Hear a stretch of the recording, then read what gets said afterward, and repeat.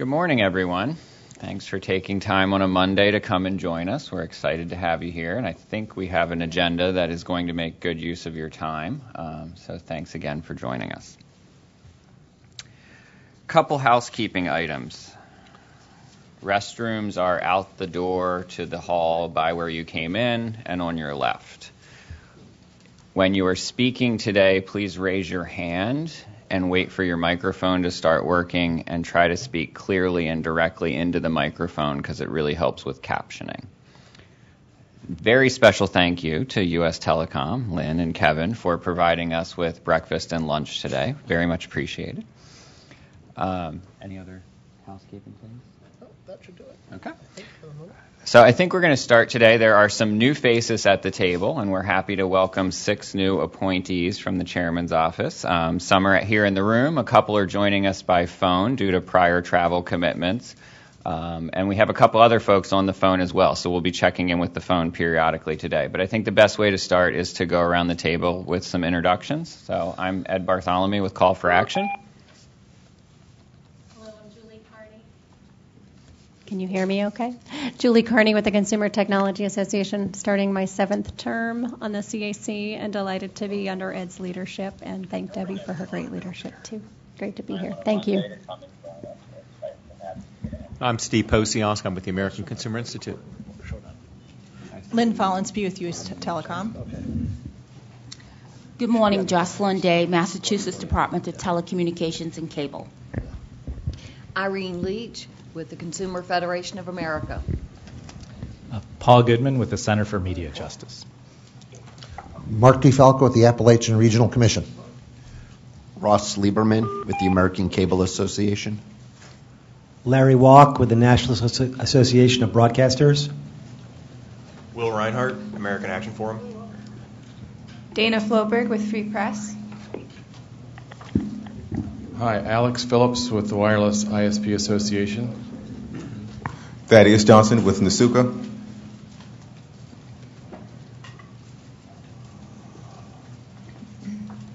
Zainab Al-Kepsi with the National Association of the Deaf, representing the Deaf and Hard of Hearing Consumer Advocacy Network.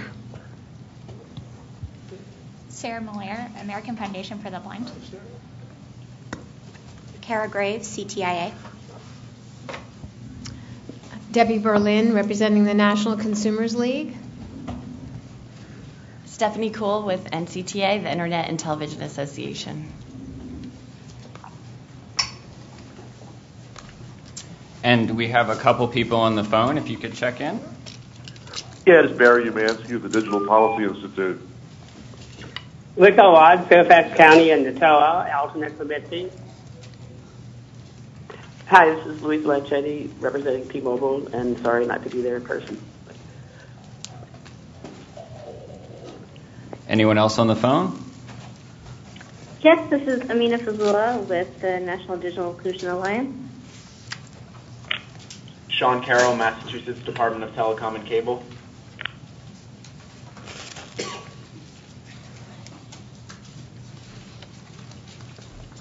Last call on the phone. We had a couple people jump in while we were going around the table.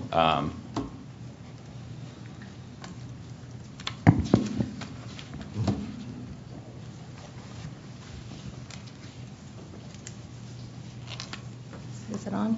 Olivia Wine, National Consumer Law Center.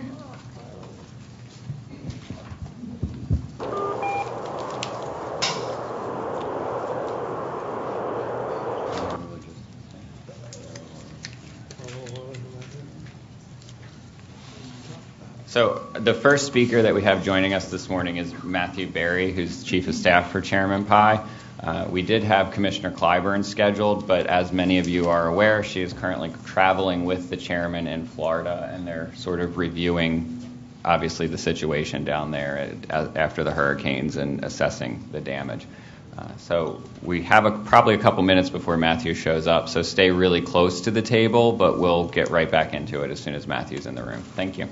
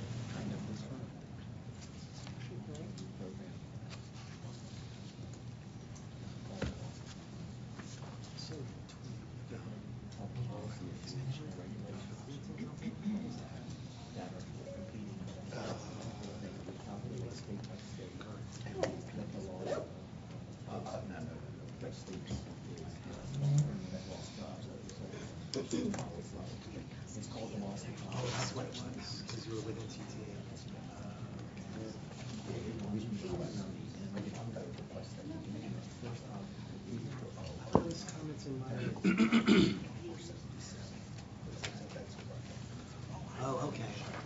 I didn't. I was just like, what is that? It's a modernization. Oh, no, thank you. It makes sense. I just posted on the website. Okay. It just automatically. I didn't click on the link to see what it was.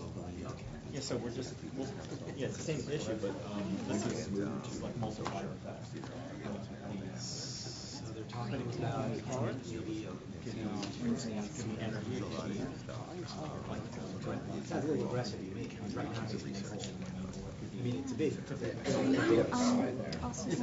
Yeah, they started working. So it's 3D people apparently are working. I mean, I went to the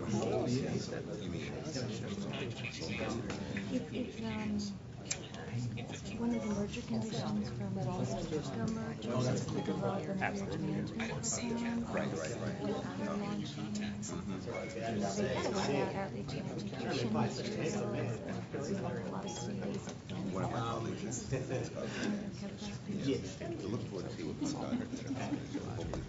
I'm sure. But the other thing, Yeah, so they're one way to show their yeah. I think well, I cover telecom, and to the extent there's any water stuff going, I cover water. Right in here. But then, for energy, it tended to go up. The Maryland Energy Efficiency Program, and somehow some of the stuff stemming from the merger, the first or the last. So it's like double. Okay. Commitments. So that just leaves. More? A colleague of mine is covering the WGA. That's a whole other because the whole system, as far as we can tell, Yeah, this is too small. Go to certain Yep. Other times. Yeah, the other thing is so close. One way is bad, it's going another way. Yeah. So the people on the internet just watching us do other Yeah, yeah. I work at Action. You guys work from home, right? Yeah. I love working there. They're bound by law. Close.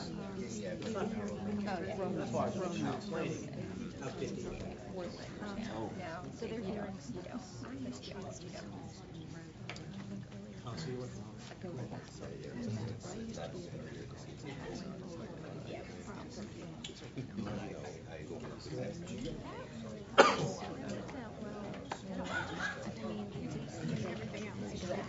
Other than that, you get loans?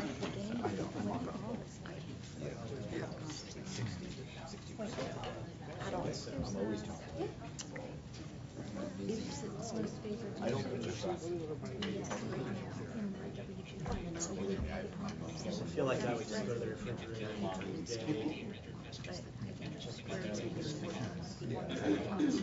but I like yeah, so we're just cranking out number. Yeah, you get used to it, yeah. It's frustrating. Yes. What else is there to do? Yeah. Oh, that's really cool. Yeah. I didn't realize this. Like I'm not covering that. In all honesty. More than that.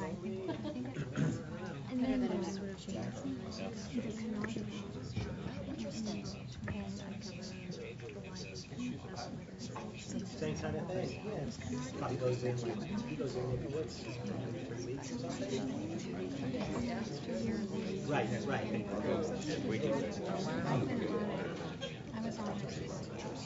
They do.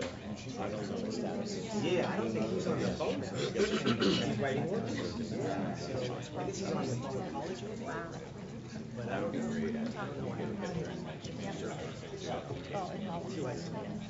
Yeah. You know, Maryland doesn't have it. There's no red. So while we're waiting, I have an attendance sheet that I'll pass around, and you can sort of check off or sign off that you're here. Also, I think we had 2 other people pop into the room since we did intros, so I'll turn the spotlight over to them for a second. Great. It's John Schwantes, Consumers Union. Thank you. Thanks, Ed. And Liz Barquette with CCA.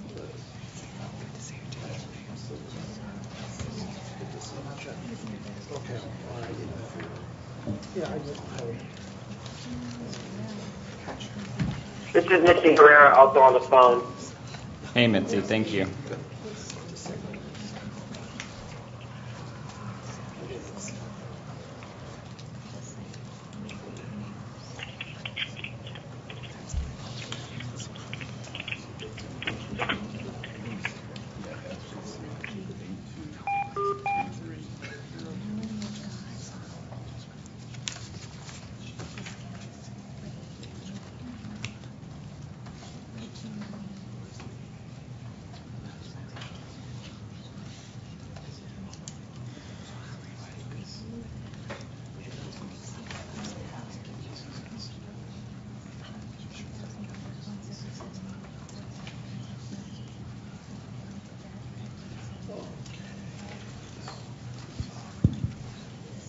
We've been asked for the FCC Wi-Fi code, and that is FCC, that's in all caps, and no space, 823302. That's FCC 823302. And while I have the mic, let me introduce to you my new colleague who really puts all the administrative details together for these meetings, Catherine Langston. Catherine, are you in the room, hopefully? Hi. There she is, okay. If you need anything, please let her know, and she'll take care of it with great aplomb. Yes. All right. Thanks. Catherine has been a great asset in prepping for this meeting and getting out logistical stuff to everyone, so we're very appreciative of that. She actually does all the work, really. Really.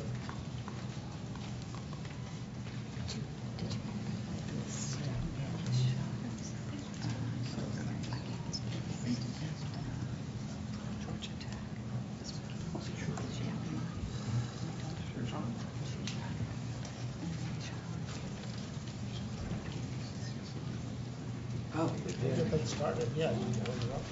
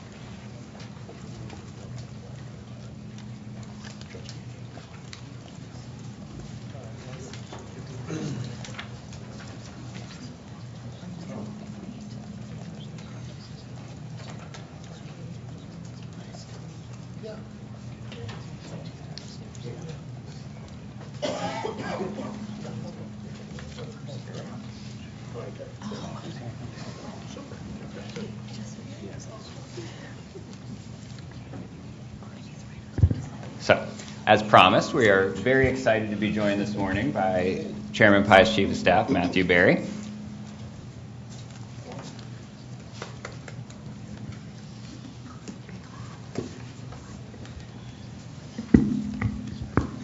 Good morning, everyone.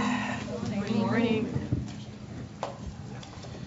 Okay, I've already gotten the mic out. Okay. Well, thank you, everyone. Welcome back to the commission, and welcome to the new members of the committee. As you may be aware, Chairman Pai and Commissioner Clyburn are in Florida today, assessing the impact of Irma on the communication networks down there, and seeing what lessons can be learned for future storms. So they are unable to be here, but I'm delighted to be filling in for the chairman.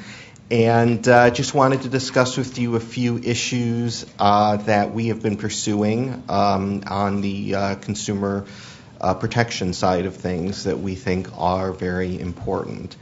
I would say that the top priority when it comes to consumer protection at the Commission right now is robocalls, unlawful and unwanted robocalls, and trying to put a stop to those. And the reason that's our top consumer protection priority is because that's what the American people are telling us to focus on. It's the number one source, not one thing you can do to snap your fingers and make it go away. And so you have to pursue a number of different strategies. One strategy that we have been pursuing that I know your committee is weighing in on is how do you try to stop caller ID spoofing, which is a major part of this problem, where someone places a phone call and the caller ID makes it seem like it's from a different number. And this is what the robocall scammers do to try to evade detection. And it tricks people into answering the calls as well. And so one thing that we have proposed in an ongoing proceeding right now is to allow carriers to block calls where the caller ID is from an invalid or unassigned number, which is what the scammers often will spoof their ID to appear to be from. And we don't think that and we have not seen yet in the record certainly any valid reason why a legitimate caller should be spoofing their ID to come from an invalid or unassigned number. And so this is one proposal we're looking at, and I think the committee's been studying it, and we look forward to your input on it.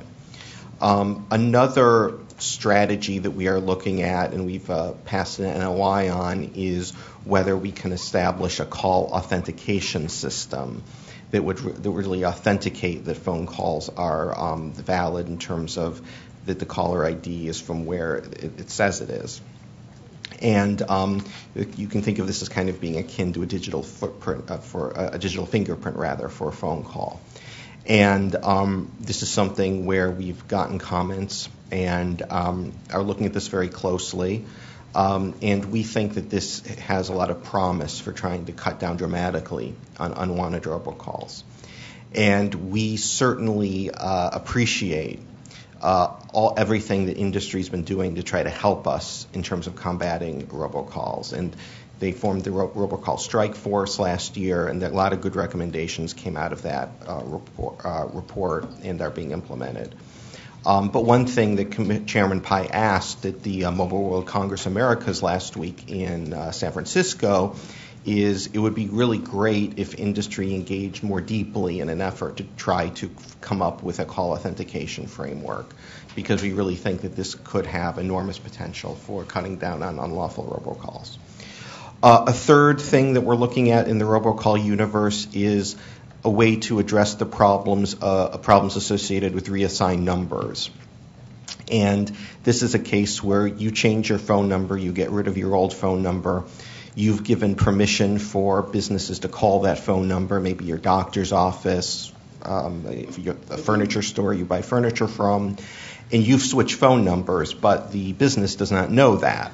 And so they continue to call that number.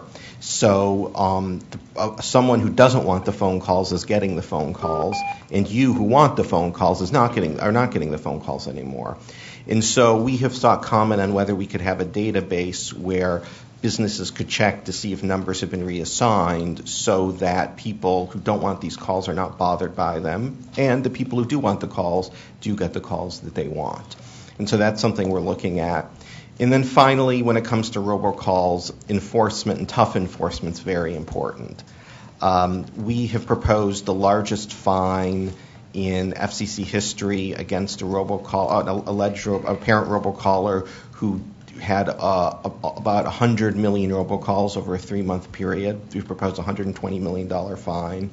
And these were also very misleading robocalls in terms of trying to sell low-quality vacation packages and saying they were associated with companies, I think like Marriott, that had nothing to do with the vacation packages whatsoever.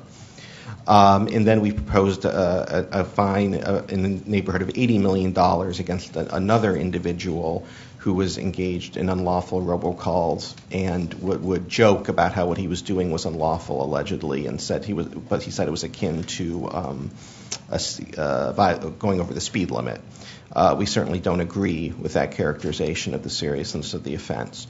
So we're doing a wide variety of things to crack down on robocalls, and we certainly welcome your input on these because this is a very important consumer protection priority, I think, for everyone.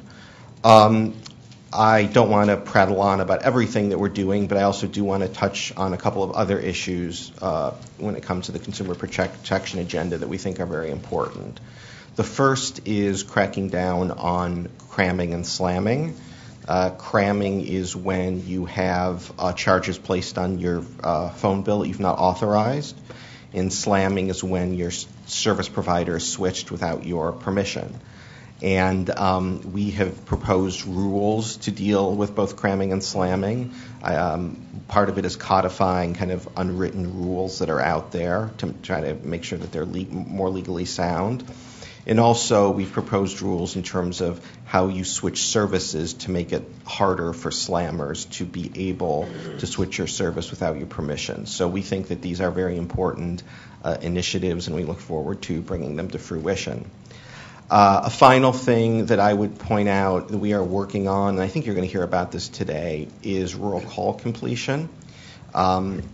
We think it has been a problem for years that you are less likely to be able to complete a call if you are calling rural America as opposed to urban America. The prior commission put in place rules to combat this problem. And now we are taking a fresh look at this. We think that there are improvements that could be made to the rules that would be more effective in terms of trying to crack down on the practices that result in less rural call completion.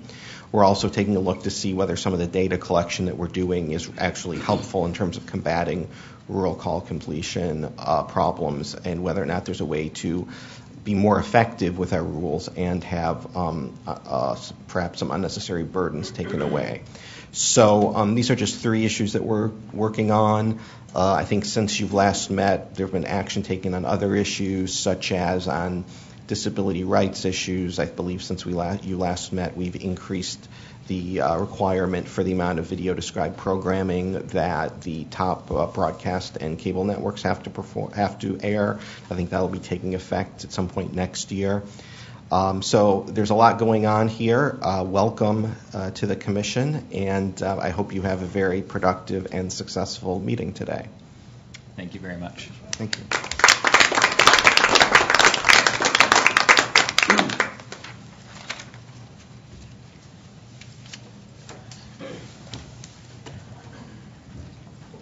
Next up, we're very happy to be joined by the Acting Bureau Chief of the Consumer and Governmental Affairs Bureau, Patrick Weber.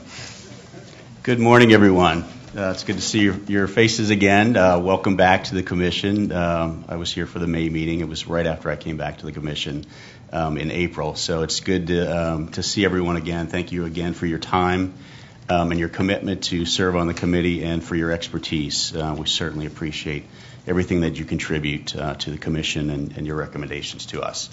I also wanted to welcome the 6 new members of the Commission.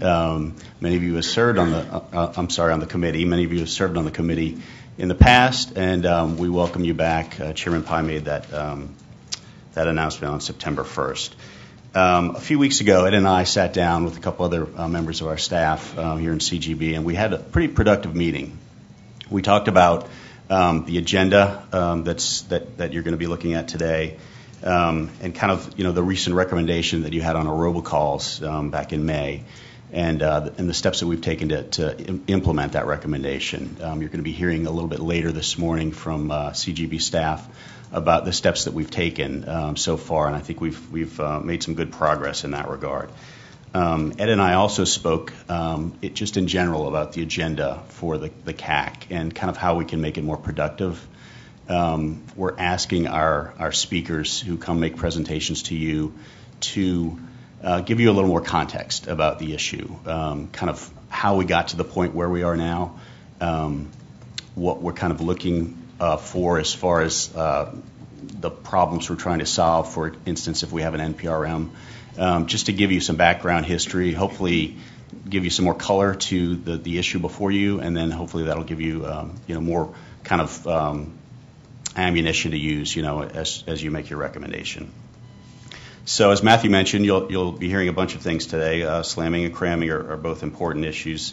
More about how to combat robocalls. We're all hands on deck on that issue. Robocalls. I hear about it myself when I tell people I work at the FCC. They say, "Well, why haven't you fixed that robocall problem?"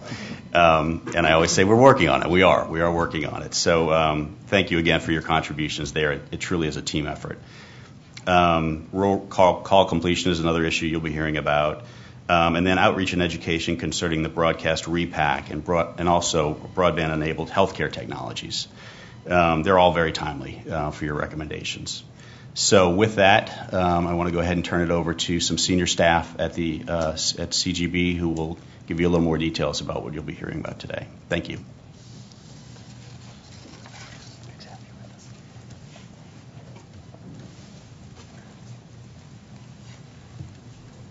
It's nice to Yeah. just seamlessly one person to another. There you go. That's the way it's supposed to work. Good morning. Nice to see all of you here. I want to give you a short overview of what CGB has been doing in my area since you all just met last time you met. You've heard a lot already about robocalls, and I'm going to continue that mantra. We continue to pursue our work to stop unwanted robocalls. In July, the Commission launched an inquiry into a long-standing robocalls issue that involves reassigned telephone numbers. In a nutshell, the problem occurs when a consumer consents to robocalls at their current phone number, as Matthew mentioned, then gives that number up. When it's later reassigned to another consumer without the robocaller's knowledge, the new consumer may get unwanted robocalls, and the old consumer may then miss robocalls that they want to receive. So recognizing broad support for a solution to the problem, the Commission asked in its NOI whether it should encourage or establish comprehensive databases that robocallers can check to see if a number has been reassigned before they make their call. The Commission asked, among other things, which providers should contribute reassignment information to such a database, whether that database should be managed by the FCC or whether commercial databases, some of which already exist, are the best vehicle. The Commission also sought comment on details about the database, including how often it should be updated. So moving away from robocalls, the Commission proposed new rules to tackle two more long-standing consumer issues, slamming and cramming. In July, the Commission proposed rules that would prohibit carriers from misrepresenting themselves when telemarketing to consumers and placing unauthorized charges on consumer bills. Specifically, the Commission asked whether it should require that carriers check directly with consumers before switching an account to another carrier, rather than relying on the second carrier's request for the change. The Commission asked whether it should prevent third-party charges from being added to consumers' phone bills unless the consumer expressly agrees to those charges. The Commission proposed these rules after noting that some of the bad actors who perpetrate slamming and cramming have been known to represent who they are or even fabricate a consumer's verification of a switch without actually contacting the consumer. Others ask consumers to answer questions on an unrelated call and then splice the consumer's answers into the alleged verification. Kim Weld from our Bureau will be telling you more about that proceeding later. And turning to public safety, in June the Commission proposed rules to help unmask anonymous callers who threaten and harass schools, religious institutions, and other victims. Specifically, the Commission proposed to amend its rules to ensure that law enforcement and threatened parties can quickly identify threatening callers without the regulatory delay of applying for and being granted a waiver of the rules. The proposal lays out a path that protects consumer privacy by ensuring that caller information can only be disclosed for truly threatening calls, and that only law enforcement personnel and others responsible for the safety and security of the threatened party have access to otherwise protected caller ID information. So as you can see, it's been a busy couple months for us. We're really glad that you all are on board to help us to tackle robocalls and other core consumer protection issues. Thank you all very much.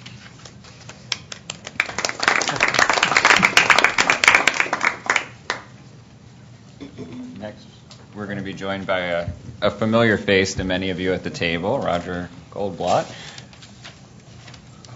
And I was told Roger was going to introduce us. Yeah.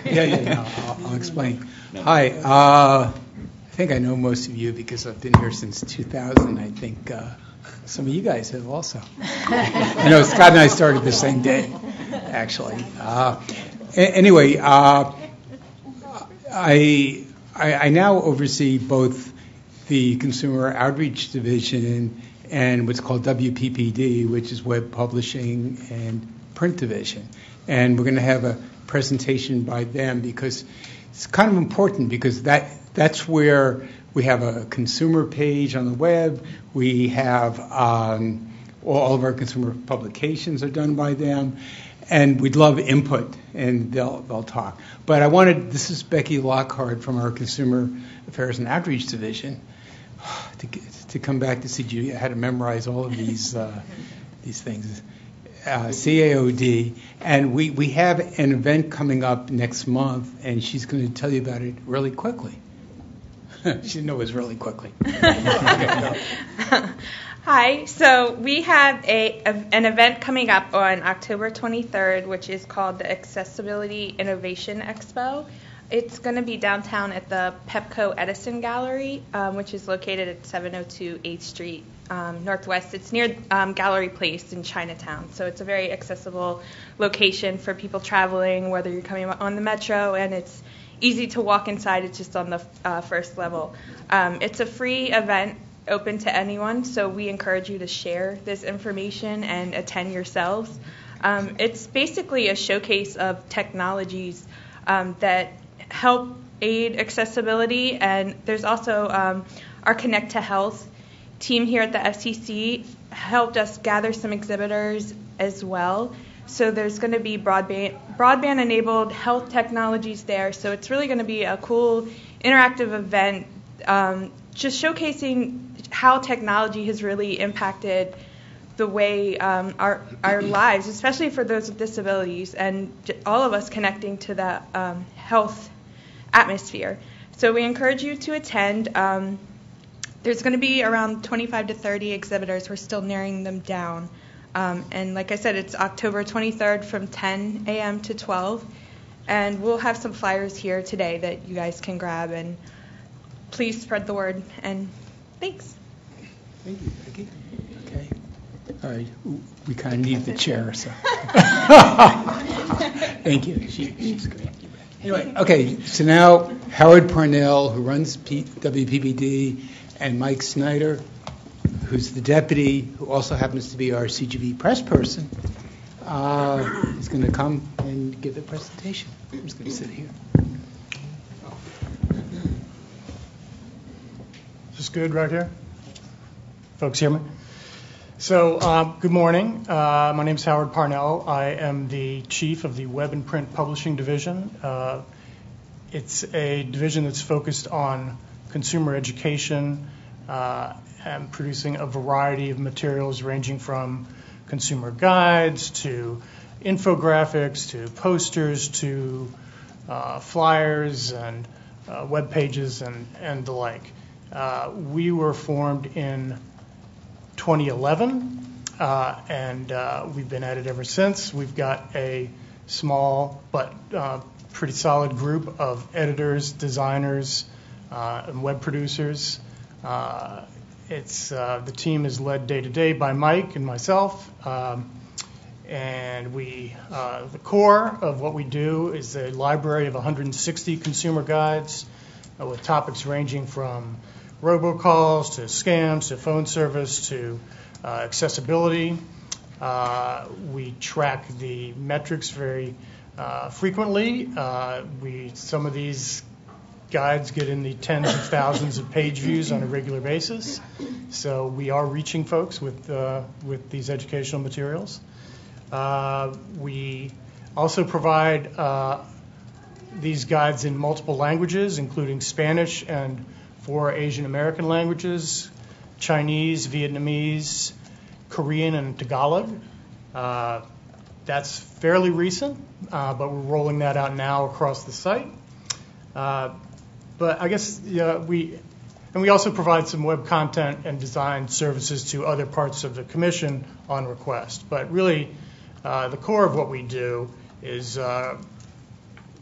addressed by you folks and sort of defined by you folks, and we make our editorial choices based in large part of what you guys are talking about and the issues you're grappling with. So we're happy to be here, happy to introduce ourselves. Mike, do you have anything to add? I'm Mike Snyder, and as Howard mentioned, and Roger, I'm deputy chief of this division. I would just say that that the page that we most work on, if you go to the front of the FCC's website, there's a tab that says For Consumers, and if you click on that, it brings you into the Consumer Help Center. And that page is where you'll see most of our work featured. We try to keep topical. At the very top of that page right now, you would see emergency communications tips because of the disasters or emergencies associated with the natural disasters associated with the hurricanes through the Caribbean and the Gulf of Mexico. And you'll also see our go-to kind of consumer guides there. That's where you'll see guides about robocalls, many of which have been informed by the recommendations of this committee. Very recently, we made a change to that guide based on your most recent recommendations. And you can also find this through our site search. You can find it through a web search. All roads should lead to the For Consumers page, in our opinion. And we invite you there to take a look at that page and click through some of the materials that are on it. You'll notice there that that's where we're featuring our translated materials as well. So all our consumer library is available through that page. Okay, I just want to add one of the new projects we want to add to our publications are blogs, consumer blogs. And we found through experience and talking to other agencies that personal stories sell a lot. People can relate better if we tell, don't, do this if you get a complaint or, you get spoofed. But if we tell Mr. and Ms. So-and-so from this city had this call, this is what happened, this is what they did. So I was talking to Ed and Scott one day, and we thought it might be a great idea since CAC members really have a wealth of resources, that if you come across any great examples of somebody who's been affected by an FCC action, if you can, with their permission, obviously, pass along the story, and we could use it as one of our consumer blogs. It really sells so much better. The other point is Mike and Howard's office do all our consumer advisories. So sometimes you might hear of something that might be a potential subject before it even hits us. So even if you're not sure, go through Scott or Ed or whoever, whatever the procedure is, and hopefully it'll get to us. Yeah, good. Because that'll help us quite a bit. Like I say, I've been here for almost 20 years, and CAC and its predecessor, CDTAC, has always been a great help for us when we're trying to get the word out. So if you can help us also with these foreign languages, especially the Asian languages, if you can help us get it out to the right communities, we'd really appreciate that. You can have the best product, but if nobody knows about it, it isn't so great. So thank you very much for your hospitality, for having us here, and it's good to see y'all. And just quickly, a couple of the things that you're discussing have been things that the CAC has recommended over the years, so it's great to see those in motion and in place. We'll make sure that Ken McEldowney knows about the Asian language content, because that's always on his radar. And I will quickly also plug the tweets that you guys send out, and that's been increasing in prominence, and it ties to consumer content and information and tips for avoiding robocall scams and things like that. It's great to see that out there, and I hope that we can all help spread that message for you. So we look forward to doing that. Thanks. Thank you. I think Questions? Yes. My mic on? Yes, it is. Well, first of all, Roger, great to have you back before us, and thank you for everything you do with outreach. It's so important to consumers.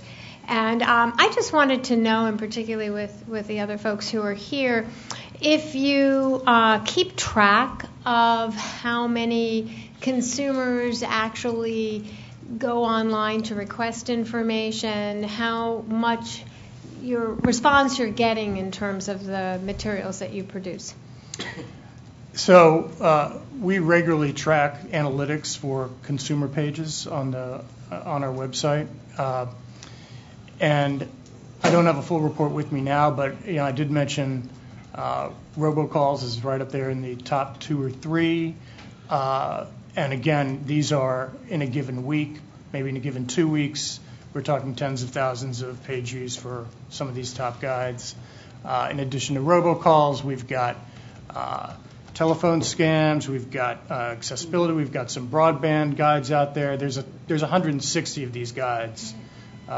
That's the core group, and we're just looking for ways to get more and more eyeballs on them. But we've been pretty happy with the way things are going, particularly with the top 10 or 20 and how they sort of dovetail with this group's priorities and the Commission's priorities. And as you mentioned, the social media posts earlier, the social media is managed through our Office of Media Relations, and we feed them tweets related to consumer issues, and they're very helpful in pushing those out, and they track those as well. And we're told by that office that please give us more, that the consumer posts that they push out are the ones that do the best in terms of traffic and eyeballs and clicks and retweets and et cetera. Right, and those and the circle's closed when you're on social media, you see a tweet, you click through, you find yourself on our website with our guides. Then we have related guides available, and people hopefully are taking deep dives into the information. Steve? Oh, sorry, Olivia and then Steve.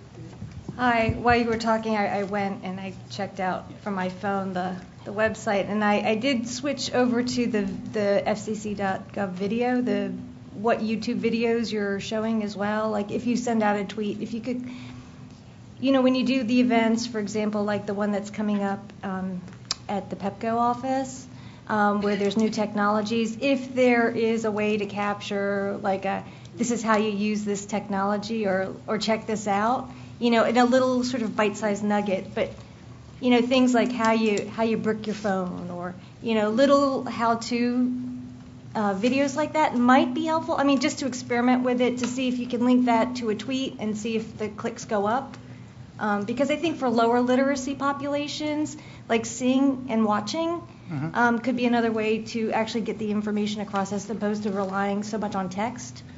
I think that's a great idea, and we are equipped to do that. And Mike, in fact, is a videographer in his spare time, so we should explore that idea and play around with it. Thank you. Thanks.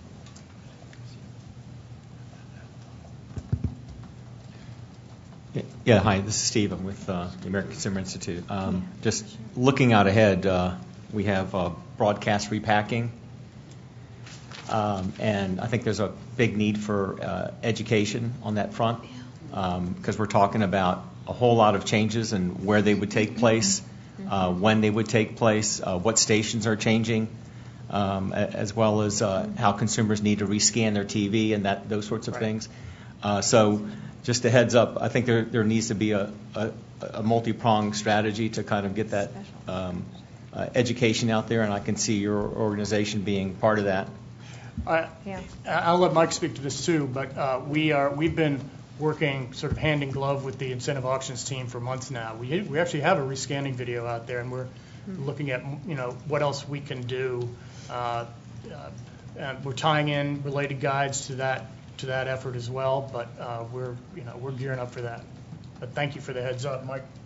Yeah, I would just say, yeah, absolutely. We're in very close contact, working closely with the Incentive Auctions Task Force team on the post-auction consumer education, and it's huge in terms of what's going to happen, and they're tracking it very closely, and they're going to be feeding us the information we need, and we're going to be pushing it out as best we can, and with that in mind. And I'd just say getting the timing right is essential for that, because it's such a fluid thing. It's not like it's all happening overnight. I mean, thank God, but getting the timing right is key. And I think by maybe your next meeting, if it's okay, we'll have our outreach team talk about our incentive auction outreach plan. We're putting the finishing touches on it now, so we'll be happy to share that with you. Thanks. We love agenda volunteers, so that's perfect. Does anybody? Oh, sorry, Irene.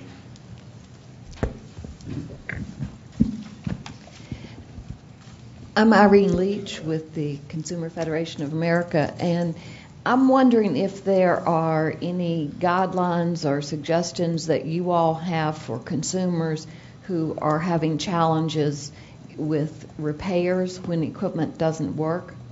I've had some challenges this summer with both wireless and landline within my family, and it seems that expecting people to do without service for several weeks is becoming pretty typical, and I'm just concerned, particularly for health and safety reasons, about that occurring.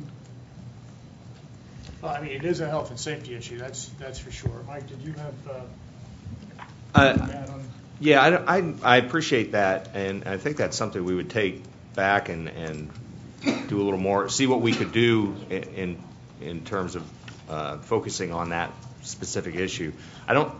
Nothing is springing to mind in our current inventory that is directly related to that, but we can take that on, and that's the kind of suggestion that we're glad to take from you. For example, my mother's landline went out, and she's in her 80s and lives alone, and really counts on that. And she felt we were not around, and she felt she had no option when they told her it was going to be 12 days before they could get there, and that Excuse she would me, all. we can't hear anything. Apparently, the phone people can't hear us. So, but anyway, and she, didn't feel it. She didn't. I came back and got. I can't do involved, anything but either. It still took quite a while. So. Yeah, we just lost it. Yeah, the telephone volumes are low from the very start. I could hear everybody online, but not from the commission meeting room very well at all. Well, right. I'll send an email right now. It's send us to Scott-Marshall at fcc.gov, and you should be able to talk to somebody. Tell them we can hear them talking about it. They can't hear us. So. So they're coming back. Let's see if they can hear it. Did she get her service back? Did we get our service?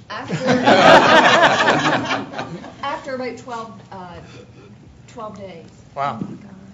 That's a long time.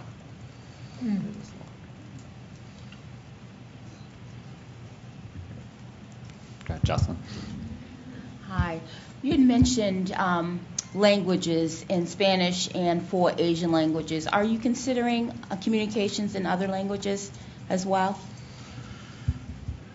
I mean, we're certainly not ruling that out. The Asian American languages are the most recent addition, and we went with Research suggested that the four we selected were the top ones to go after, and then we can look beyond that. Is there a specific language you had in mind? Yeah, I'm sure it may be indicative of the other states as well, but we have a Haitian population, Haitian Creole, Russian languages. Portuguese is another language that is prominent that we hear from consumers. Well, we'll take a look at that.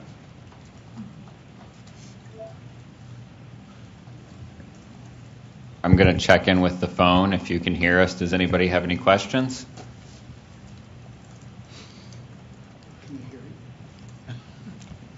And I can hear you speaking faintly, but I couldn't hear any of the previous discussion.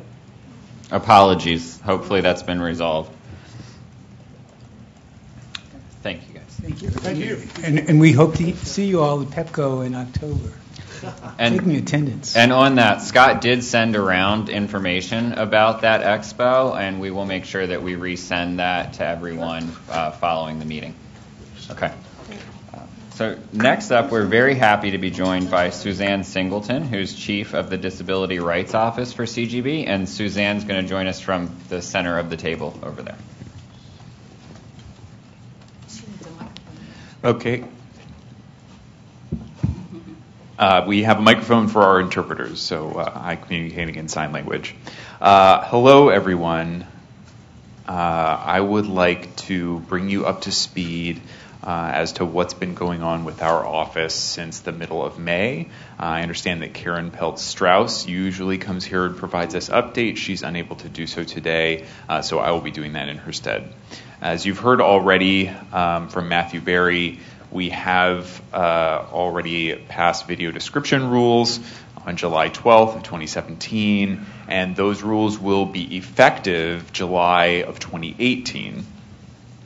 And basically, video description is a service that allows people who are blind or visually impaired to access video programming by supplementing the on-screen activity with auditory description of that activity to provide a more complete entertainment experience for those people. With these new rules, we have increased the hourly requirement from 50 hours to 87.5 hours, which is an increase of 75%. And currently, the broadcasting networks that are covered are ABC, CBS, Fox, NBC, and non-broadcast networks are the Disney Channel, the History Channel, TBS, TNT, and USA. This list will be updated next year to reflect the ratings that are determined by Nielsen ratings. And those will be done on July 1st of 2018. So that is one of our recent developments. We also, over this past summer, have two new areas in which we now have rules that are in effect. The first has to do with internet delivery of video clips. And since July 1st of 2017, the live and what's called near live video clips on the internet are now required to be captioned if they have previously been shown on television. This is an obligation that stems from the 21st Century Communications and Video Accessibility Act, or CVAA, and those IP video clip rules were adopted in July of 2014, and now we finally see this effective as of July 1st of this year for, again, as I said, live and near live video clips. You may hear some of your constituents or consumers concerned that things like news programming, when shorter clips are subsequently shown on the internet, they're not captioned. However, this is a new requirement that's in effect. The rules have been on the books, but the video clips for live and near live programming have not been effective until relatively recently when shown on the internet after the program has been shown specifically on the video program distributor's own website as opposed to third-party websites. Those video clips rules do not extend, as I said, to those third-party websites or third-party apps. Those are only for full-length video programs that are first shown on television and subsequently on the internet. In those cases, it does not matter which provider is showing it, but if it is full-length, it must be shown with captioning. Those are in effect of July 10th of 2018. There is also a new requirement for multi-channel video program distributors that we call MVPDs must pass through audible emergency information through the secondary audio stream on second screen devices like tablets, smartphones, laptops, etc. The purpose of that rule is to ensure that emergency information is made accessible for those who need it in an audio format. For example, the text crawls that are visual information on screen needs to also be made accessible via audio. People who are looking for information about hurricanes, wildfires, other natural disasters, or other emergencies. If that information is being displayed visually, then it must also be provided via audio methods on these second screen devices. That requirement only applies if that information is delivered to the subscriber who is watching the MVPD's provider's scheduled programming over the MVPD's network as part of the MVPD's service. So it is very limited in terms of scope. Now moving on to some other things that we have been doing since your last meeting in May. With regards to video relay service and telecommunications relay service, VRS and TRS, we have released an order to establish the new 4-year rates for those services. These are the compensation rates for the providers of those services. We've also released a public notice at the end of July to announce to state programs to file their applications to renew their certification by the end of October. Those certifications are renewed every 5 years. Moving on to emergency information, the activities we've undertaken. Of course, it's very timely given the recent natural disasters in the nation. We had a 911 outages workshop that was hosted on September 13th and is now archived online. It is really important for consumers, as we've talked in very great depth at that workshop, about how to make sure that notifications to consumers about outages are accessible and effective, how to reach individuals, not just people with disabilities, but people who are living in rural areas, to ensure that these notifications are effective. And we had many individuals attend, organizations who are represented there, to talk about best practices, including representatives from Facebook, representatives from consumer organizations, and so forth, and that is archived online. Another emergency-related activity has to do with the Emergency Alerting System, or EAS. As you know, last year we had a test of the Emergency Alerting System. It was September of 2016. We are undertaking another test coming up in September 27th of 2017 at 2:20 p.m.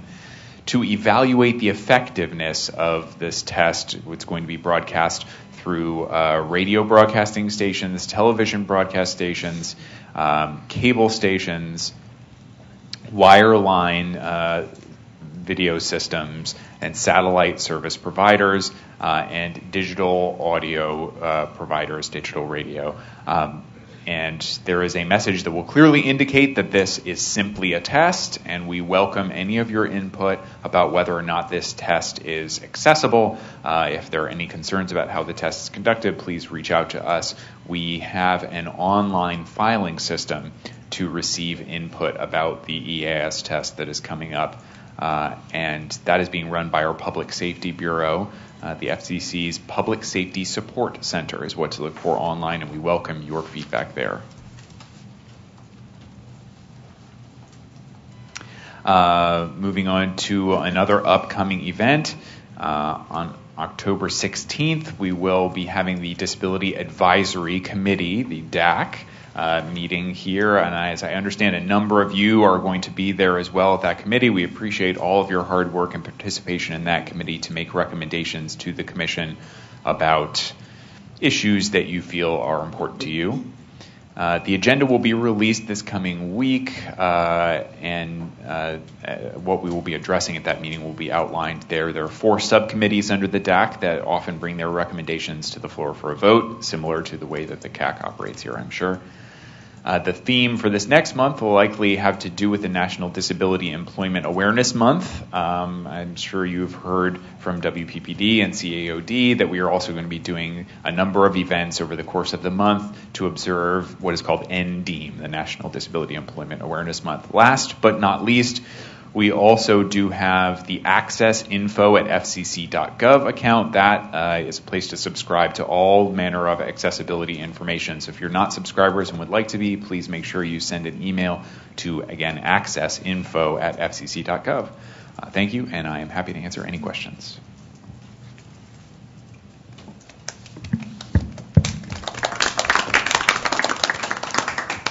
Great. Do we have any questions? Anyone on the phone with questions?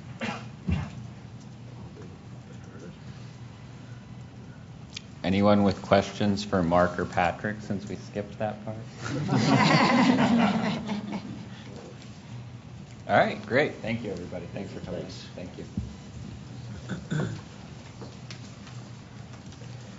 So we are scheduled for a break now, and our next speaker is at 10:35. So that's a little bit longer than we had planned for a break. So hopefully if she arrives a little early, let's maybe be back and ready to go a little early so we have some good time to devote to that next presentation.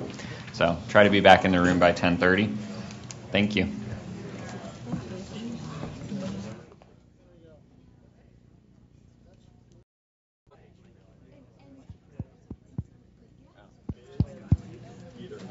Can you just write it out? Everybody could sort of settle back in.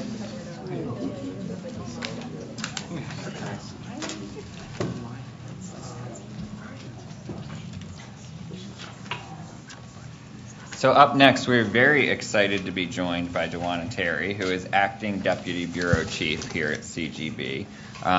Many of you over the years have requested that we have a better opportunity to get more feedback on the recommendations that we make.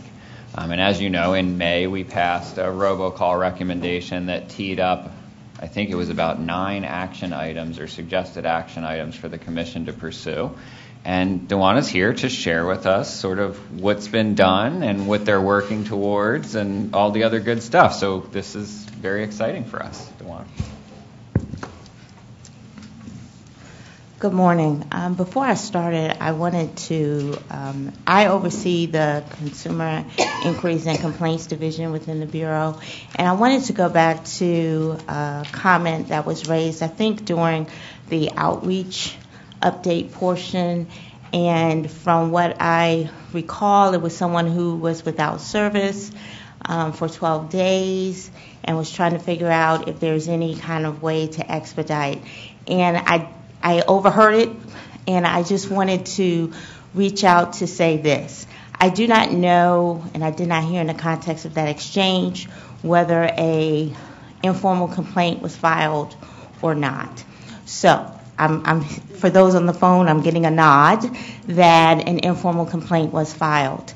And what I would say in those situations where there are time sensitivities, I mean, we have a process where, which now has become very expeditious in terms of serving complaints on providers, but they still have up until 30 days to respond back. So if there's a time sensitivity associated with the complaint, such as I'm without service for an extended period of time, I encourage you to follow up with us, consumers to follow up with us. Others do that when it's a time sensitivity and they hear that I'm going to be without my phone service for days, and I can't deal with that for various reasons.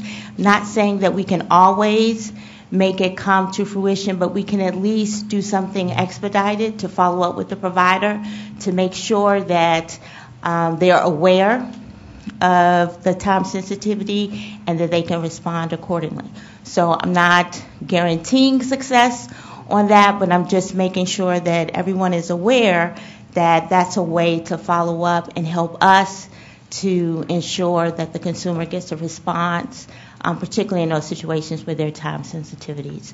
So you can call the 1-888-CALL-FCC, or you can contact myself, and we will try to expedite that.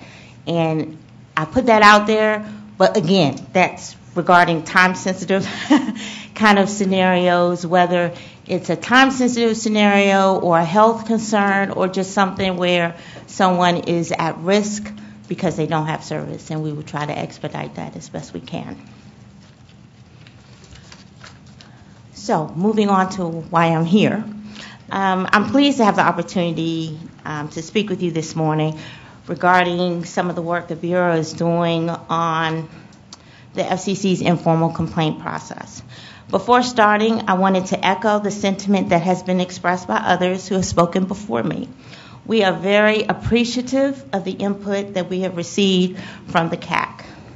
Over the past several years, in connection with the most recent Consumer Complaint Reform Initiative, which began about 3 years ago, and even before then. Not only do we welcome and value the input received from the CAC, we also consider it a significant part of our process. With that being said, we look forward to continuing the partnership that we've enjoyed over the years as we work towards the mutual goal of ensuring that the FCC's informal consumer complaint process is one that is user-friendly and effective for consumers. So, let me now provide the report back to you regarding your recommendations of May 2017.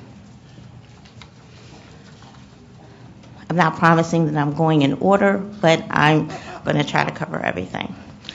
One recommendation was that we simplify the consumer complaint filing process for unwanted calls, specifically seeking development of a form that allows for information to be entered about multiple unwanted calls at once. We agree that this would be a good addition and would be a win for the consumer in terms of user experience as well as increased ease in filing complaints. We are currently exploring what would be entailed to bring this to fruition. We will keep you apprised of our progress on this front. This will include coordinating with our colleagues within the FCC, as well as looking at what changes would need to be made in connection with our system that actually is the intake for informal complaints. A second recommendation was that we create a separate intake portal for unwanted call complaints. In the recommendation, it was envisioned that this portal would have a unique complaint center landing page position. In response to this request, in July 2017, we added a file an unwanted call complaint button on the landing page for the Consumer Complaint Center. As we get feedback and additional experience with whether or not this is making a difference, we will look towards whether further action is necessary. So hopefully you all have seen the addition of this button. If not, I would encourage you to look at the landing page, and I would also encourage you to not only try it out yourselves, but also encourage your constituents to try it out so we can get some feedback in terms of whether this is making a difference. Should we be looking at doing something further?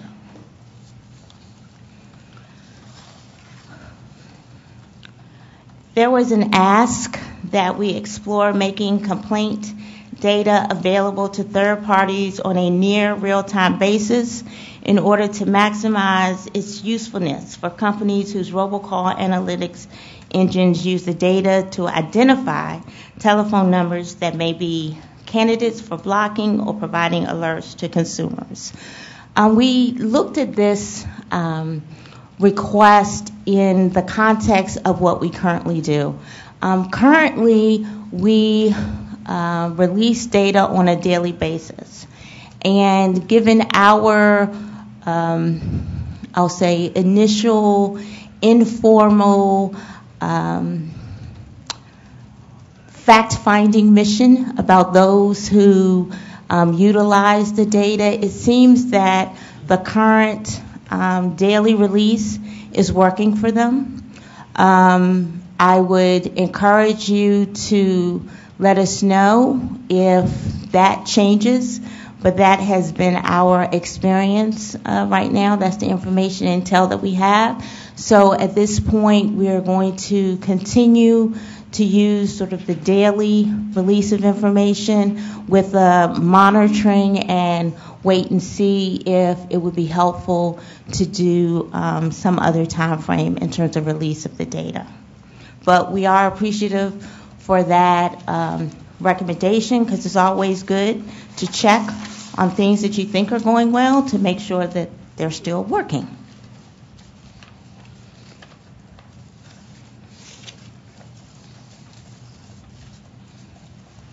Just checking my notes here.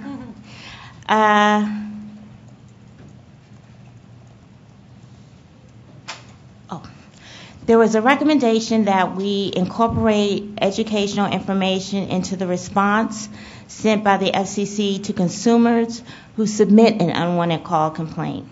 And one of the suggestions was that this could be a link to the FCC's enhanced consumer guide about unwanted call complaints. And the response should also explain how unwanted call complaint data is used. Again, I'm happy to report that on August 8th, we revamped our response to consumers filing unwanted call complaints. That response included the requested link to the consumer guide. It also gave some additional information in terms of how unwanted call complaint data is used. For those of us who prefer plain language, we also use the opportunity to make the response more consumer friendly, more easy to understand. And so again, we would like your input and feedback in terms of whether this is making a difference, whether there's some additional tweaks we should make in that regard. But we're thankful for the opportunity to be able to report back that we consider this one as another check for the benefits of our ongoing partnership.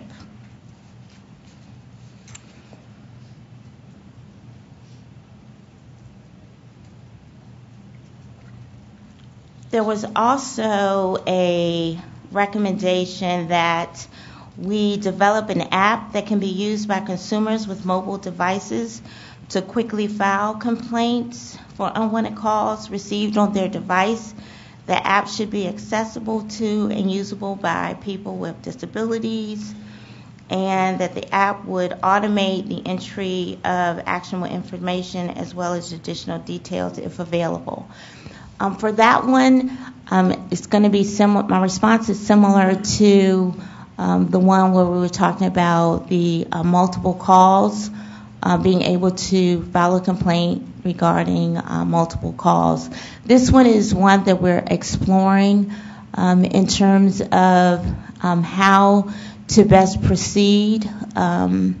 The one thing that I can say right now with respect to our progress on this one is that we think that this is an interesting initiative that will take some time to figure out.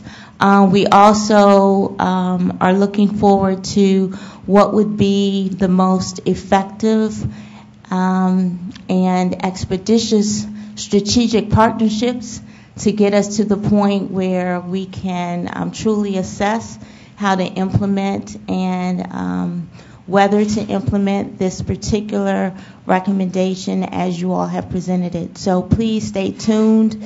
We'll be probably reaching out to you as we continue to forward our thoughts regarding this particular recommendation. So I think the final one, and I know someone's got a checklist that's keeping me honest, I think the final one that I have is with respect to the recommendation that we build upon the existing memorandum of understanding with the FTC by exploring the value and feasibility of creating a co-hosted single education and complaint portal for the issue. On this one, I can say that we routinely assess how we can leverage our collaborative work with with our federal partners. And so this is something that's in the queue along that line as well. So I don't have any specific implementation progress to report on that one, other than that is in the queue to be discussed. So I think I've covered all of the recommendations. That was my intent. So I'll take questions, comments.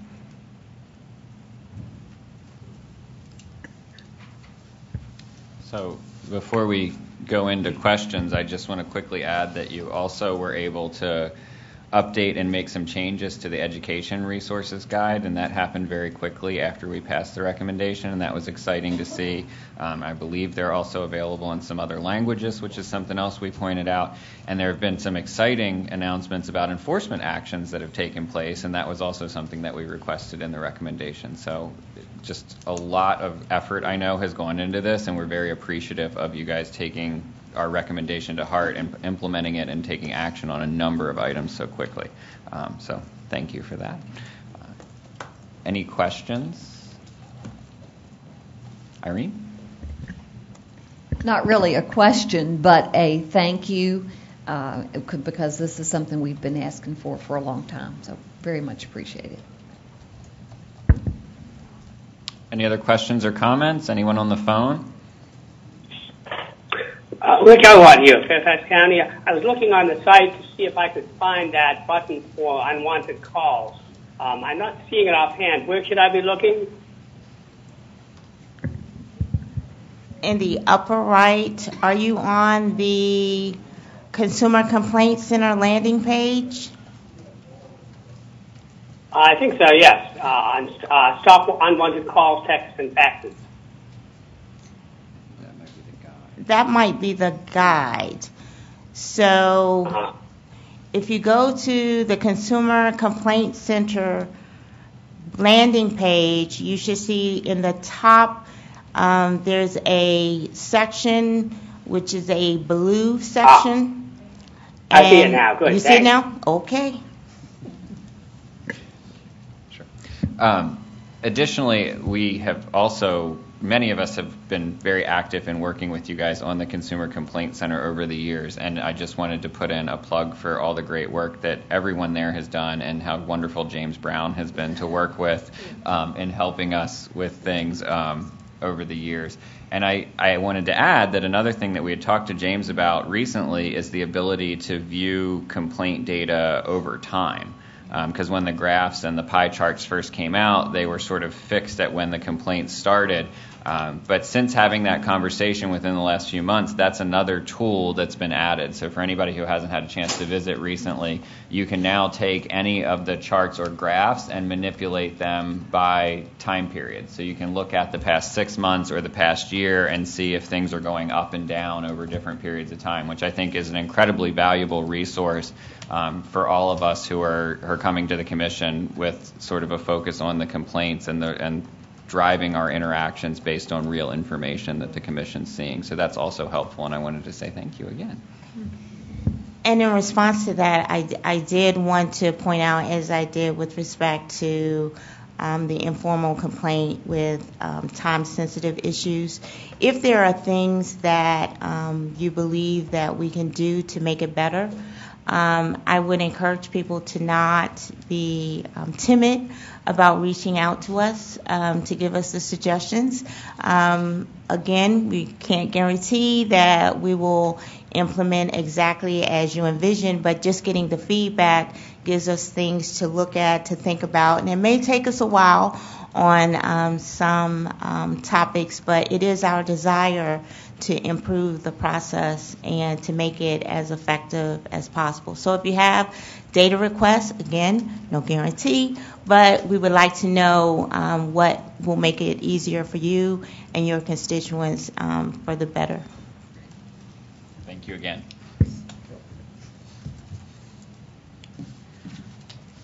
So next up, we have another familiar face here at the CAC. We're happy to once again be joined by Kimberly Wild, who's an attorney advisor for the Consumer Policy Division with CGB.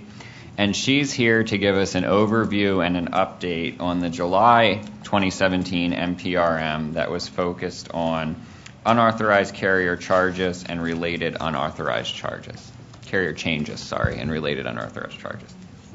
Good morning, everyone. I see a lot of familiar faces here, but a lot of new faces as well. So I'm glad to be here today to talk to you guys about the NPRM that was released in July. The NPRM proposes and seeks comment on several ideas to try to curtail the practices of slamming and cramming, which continue to be a problem for consumers that we see through the consumer complaints. The NPRM was voted on at the July meeting. It was released the next day. It was published in the Federal Register in August, and comments came in last Wednesday, September 13th, and reply comments are due October 13th. So we're in the midst of taking a look at those comments that came in last week to see what folks are saying about the requests for comments and the proposals. I'm sure you all know what it is, but slamming is the unauthorized change of a consumer's preferred carrier, and cramming is the placement of an unauthorized charge on a consumer's telephone bill. Both of them have been long-standing problems for the consumer.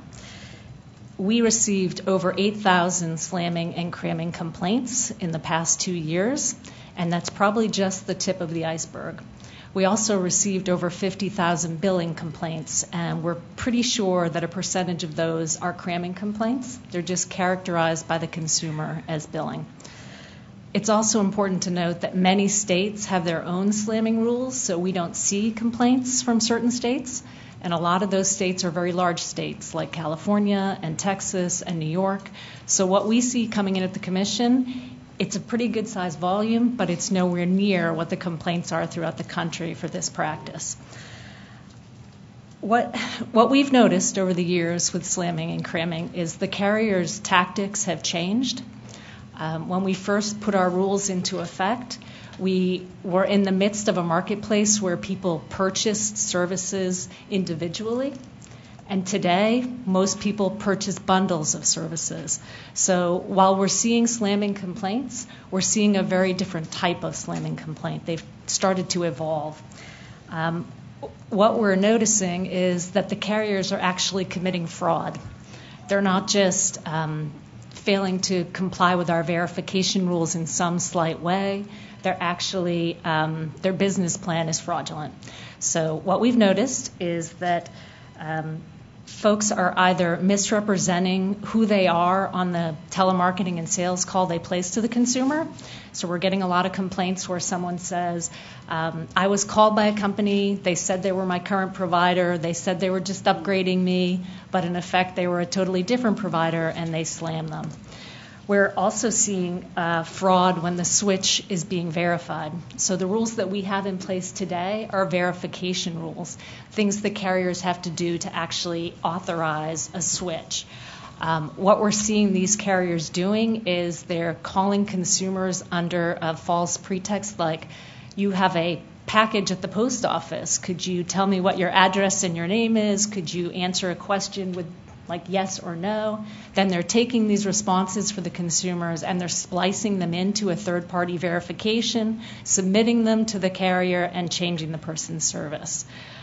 So recently there was an enforcement action that outlined that exact type of scam, that folks were actually hearing from companies that said they had a package or that they had a delayed delivery, and they were using those answers to make a verification. So this is a very different thing than we saw in the past. We're also seeing charges just dropped onto folks' bills without any contact with the consumer whatsoever. And a lot of these scams are targeting very vulnerable populations. We have a lot of older people being targeted. We have a lot of immigrants being targeted. And so what we decided is, while we have rules in effect, truth in billing rules that tell you how to place charges on the bill and help you recognize if there's an unauthorized charge on your bill, and verification rules for the slamming process, these rules have not kept up with the bad actors that we see today. And so this notice of proposed rulemaking was to propose some changes to our rules and seek comment on some things that would hopefully curtail this new evolved type of slamming and cramming. So what does the NPRM do? Basically, we propose to codify 2 new rules. One of them is to prohibit misrepresentations on the telemarketing and sales calls that are placed to consumers, because as I noted earlier, people are lying about why they're calling you and what they want to do. So currently our Enforcement Bureau uses Section 201B, which is a very broad statutory provision for us to enforce these types of things. We'd like to codify a rule against misrepresentations on the sales calls. And if there is any misrepresentation, it would render the subsequent change, authorization for a change, invalid. The second rule we'd like to codify is a cramming rule. Again, our Enforcement Bureau is using Section 201B currently to enforce crams. What we'd like to do is have a prohibition against unauthorized charges on the telephone bill. So those are the 2 rules that we're proposing. The NPRM is also seeking comment on several other proposals to try to shore up our slamming and cramming rules. We're seeking comment on whether we should make a pick freeze, a preferred carrier freeze, the default for every consumer rather than something the consumer has to initiate, which is what the process is today. So that would mean that every consumer, when they have a preferred carrier, that carrier would be locked in or frozen in place until they lift that freeze. Another thing that we are seeking comment on is whether we should allow your current carrier to re-verify with you that you actually want to change providers. Currently, this type of re-verification is not allowed. So when someone calls you and you agree to change your service, they simply submit that change to your current carrier, and that current carrier has to execute that change without being allowed to verify with you. Let's see. Another thing we're seeking comment on is blocking of certain third-party billing. We know there's been a lot of enforcement in the past few years about blocking certain charges on wireless bills without opt-in from the consumer.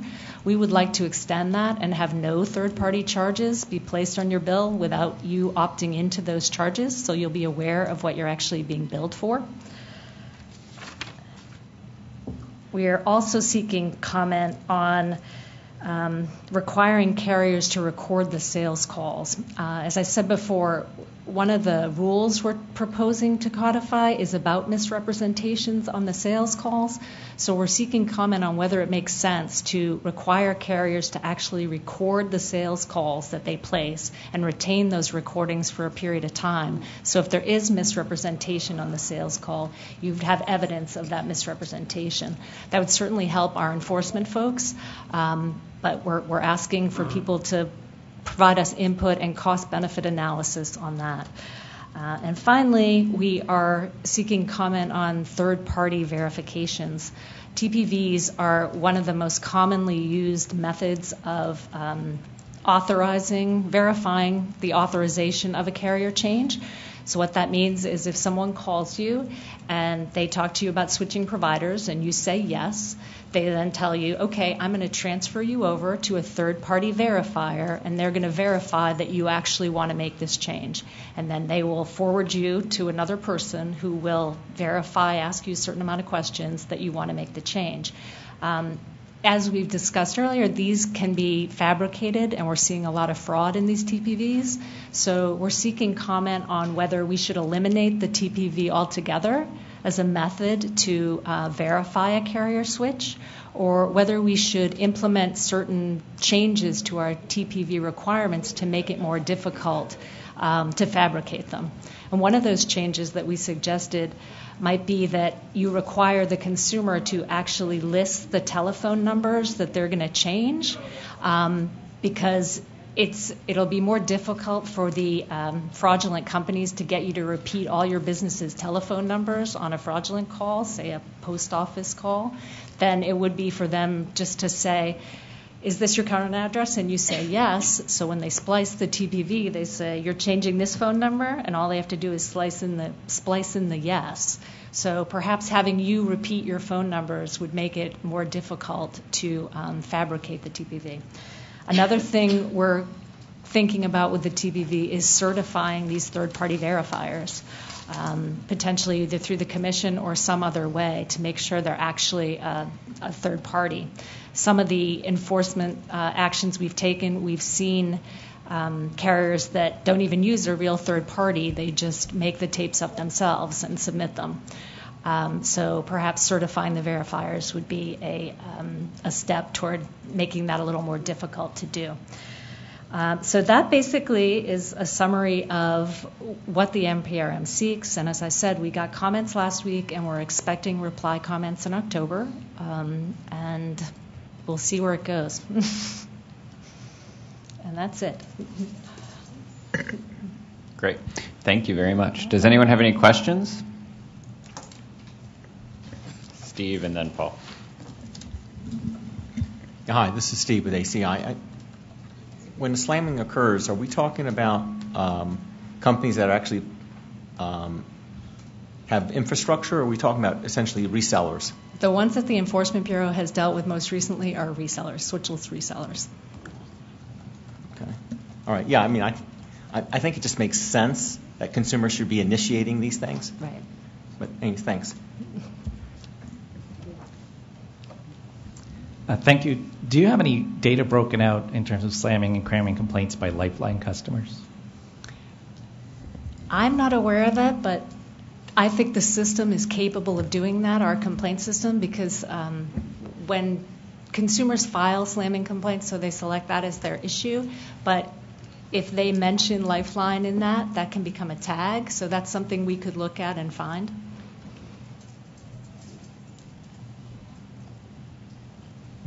Any other questions? Anyone on the phone have a question? Rick Elrod, Fairfax County. Suggestion plus more than a question. I like the idea about requiring carriers to record the sales calls. It might be useful to also require the carriers to release those recordings to the consumer, so the consumer can verify what's on them or react to it. I was talking with someone, not a carrier, the other day about who claimed they were recording the call, asked to get the recording, they wouldn't give it to me. So I think that maybe that it would put the scammers on the spot to require them to actually give up the recordings to the consumer. I agree. I think that's a good point.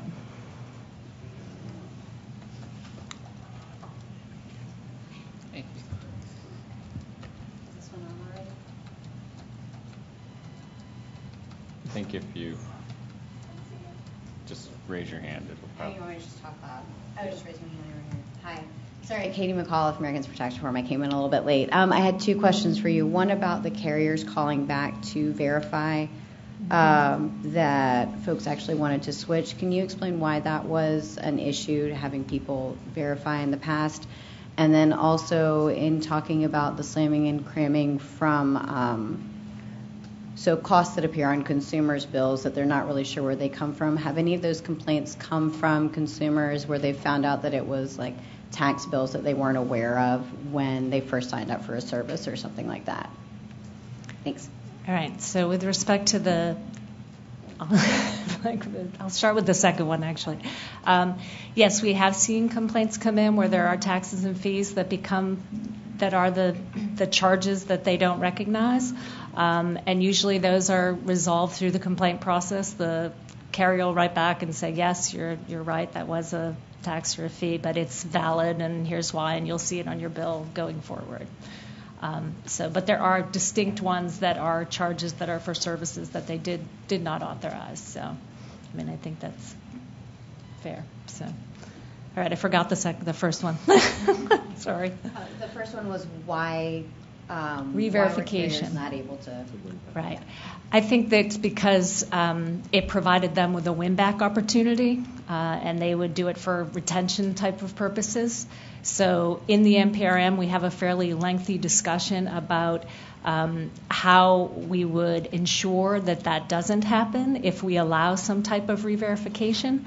Another thing that we raised in the NPRM is, does it make sense to have a default pick freeze and the re-verification, or are they basically the same thing and we only need one? And if we only need one, which one do we need?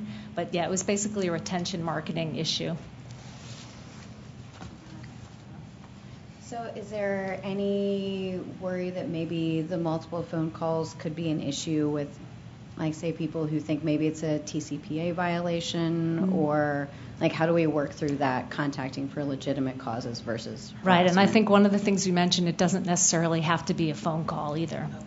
You could send an email, you could contact the consumer in other ways, and how would we ensure that that was done in a timely manner? Because one of the other things that was an issue when re-verification was first discussed is if the existing carrier takes too long to make that call or re-verification, maybe the consumer changes their mind, and therefore, the new carrier's lost the customer. Steve again. Just a quick thought about the win-back issue. I mean, I knew where that was going, but what's wrong with having the original provider offer a better deal to customers? But just a thought. Anyways. Well, the new provider doesn't like it very much, so. Well.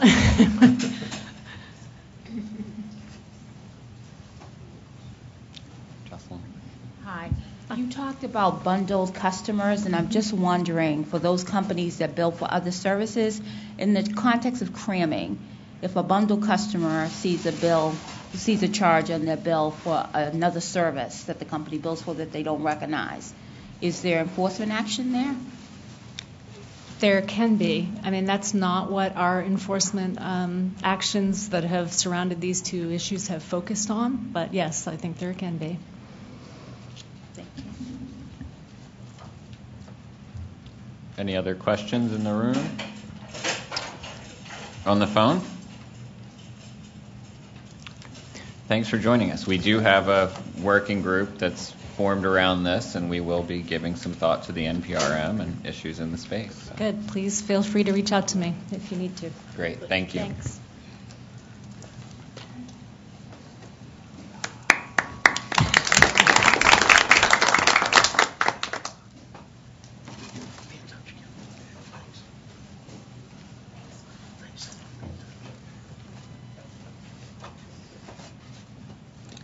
Okay.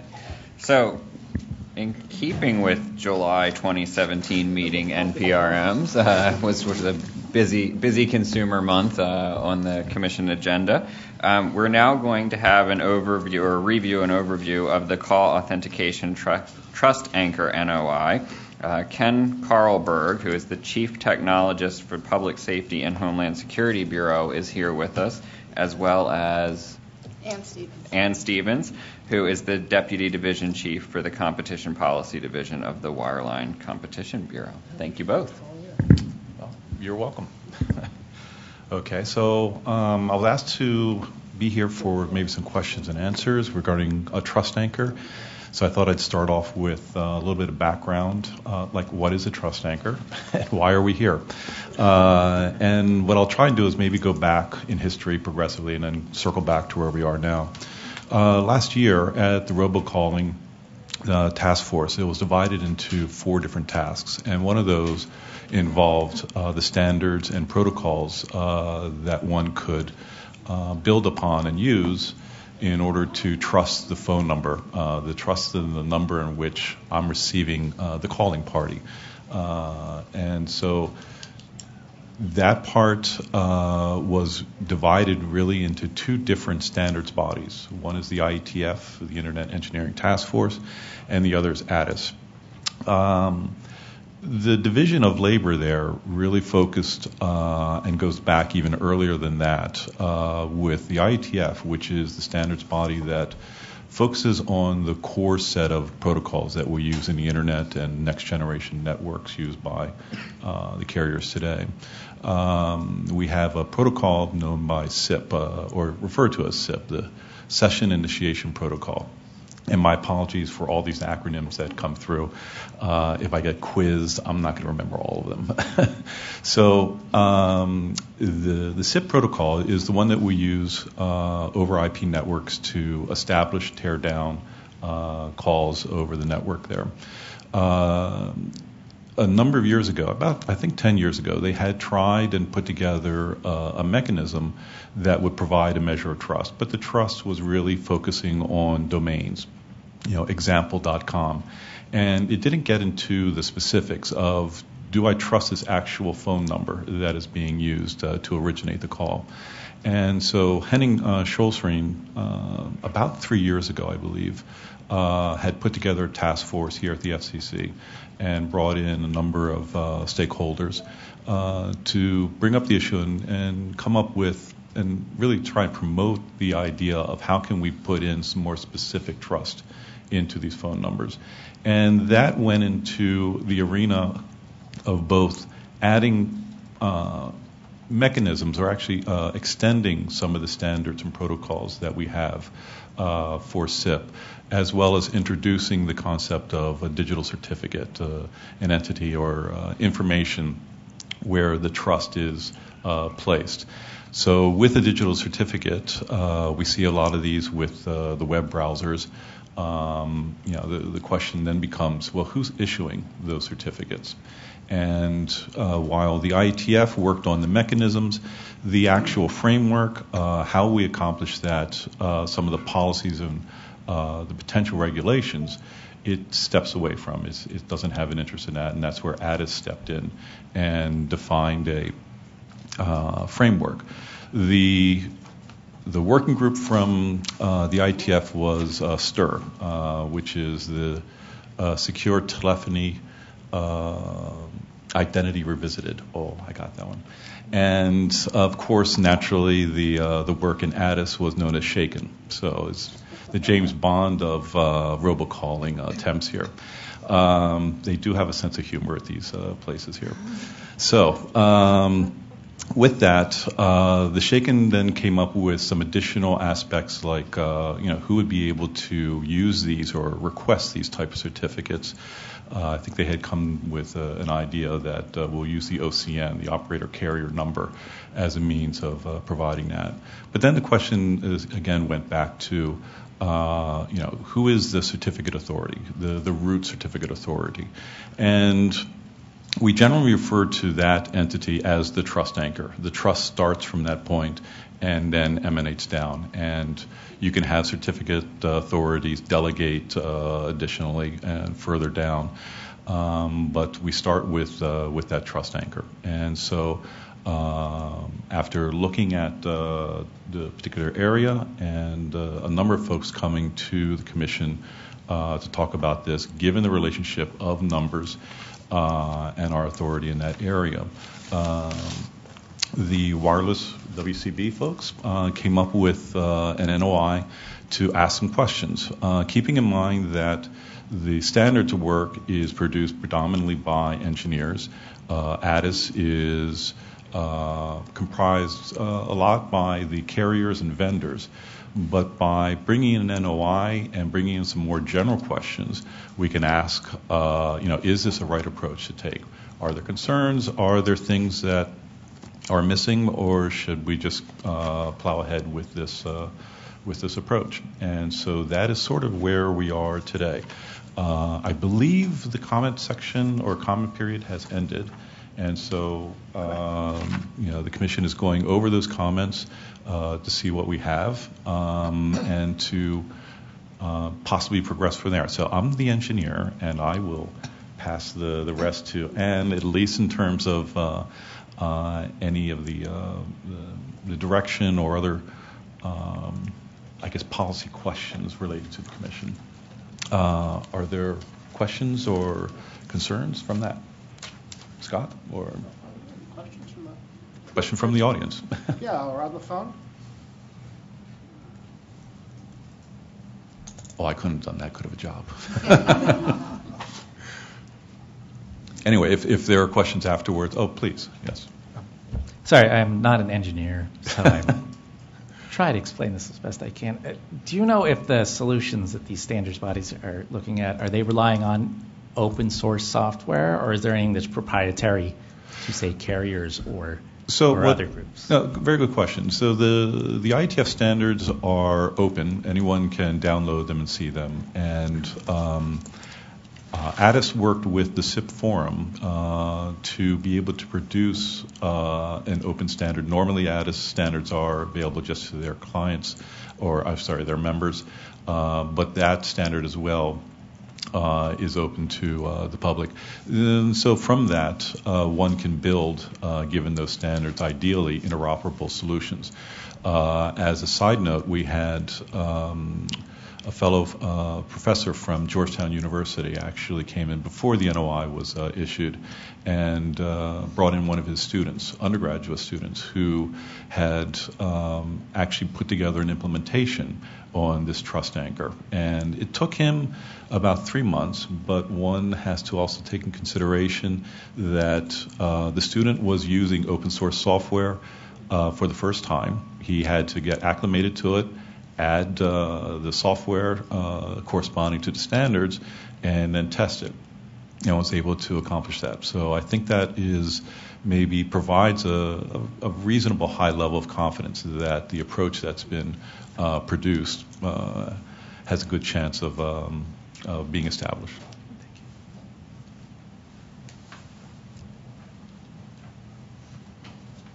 So, and if there are any afterwards, or if there are any other questions, we'll be happy to answer them as best we can. Thank you. Nothing. Okay. So a follow-up on that then. If it took somebody 3 months with open source technology to do like a proof of performance, I guess. A prototype. A prototype, yes. Right. Is that also likely to be something that somebody could sort of reverse engineer within a 3-month time period and find a workaround? Or am I missing? No, in the sense that if in a sense you have that trust anchor, that certificate authority, let's say we took it in a different approach. If we had someone who built software for web browser and they're using the certificates from another entity, sure, you could reverse engineer the browser, but the certificate and its mechanism and how you validate it, verify it, still remains the same. So ideally, the design is there to work, regardless of whether we have open source or not. And the other reason for our questions in the NOI was to bring this to the broader community that involves or includes, in a sense, those that deals with certificates and certificate dissemination. We also actually did have another group that came in. I'm sorry, I forget the name, but they deal with providing certificates. So having, in a sense, an open record and a mechanism for providing responses from more general populace is helpful in that. Does anyone on the phone have any questions?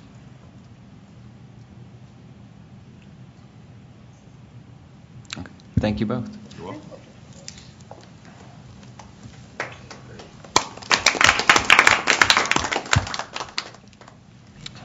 Okay, so next up, we have lunch, and lunch is available in the room here, and we will once again thank U.S. Telecom, Lynn and Kevin, for providing us with food today. Very much appreciated.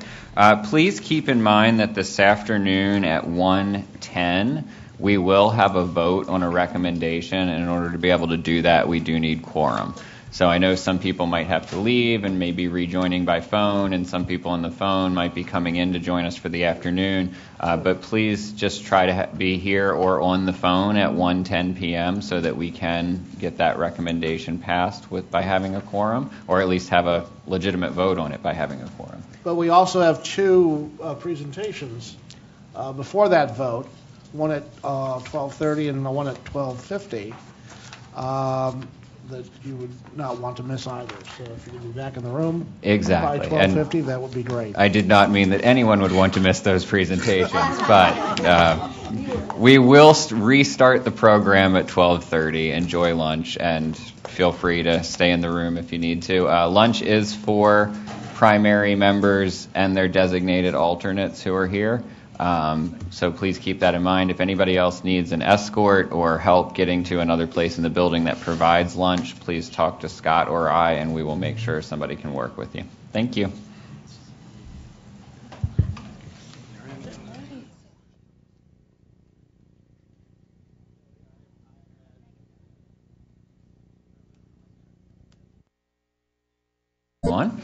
And thank you again to U.S. Telecom for providing food for us today. Very much appreciated. I did forget to do one thing this morning, so I want to insert that here now. I did want to thank you to Eric Knoll and his colleagues over at OTI.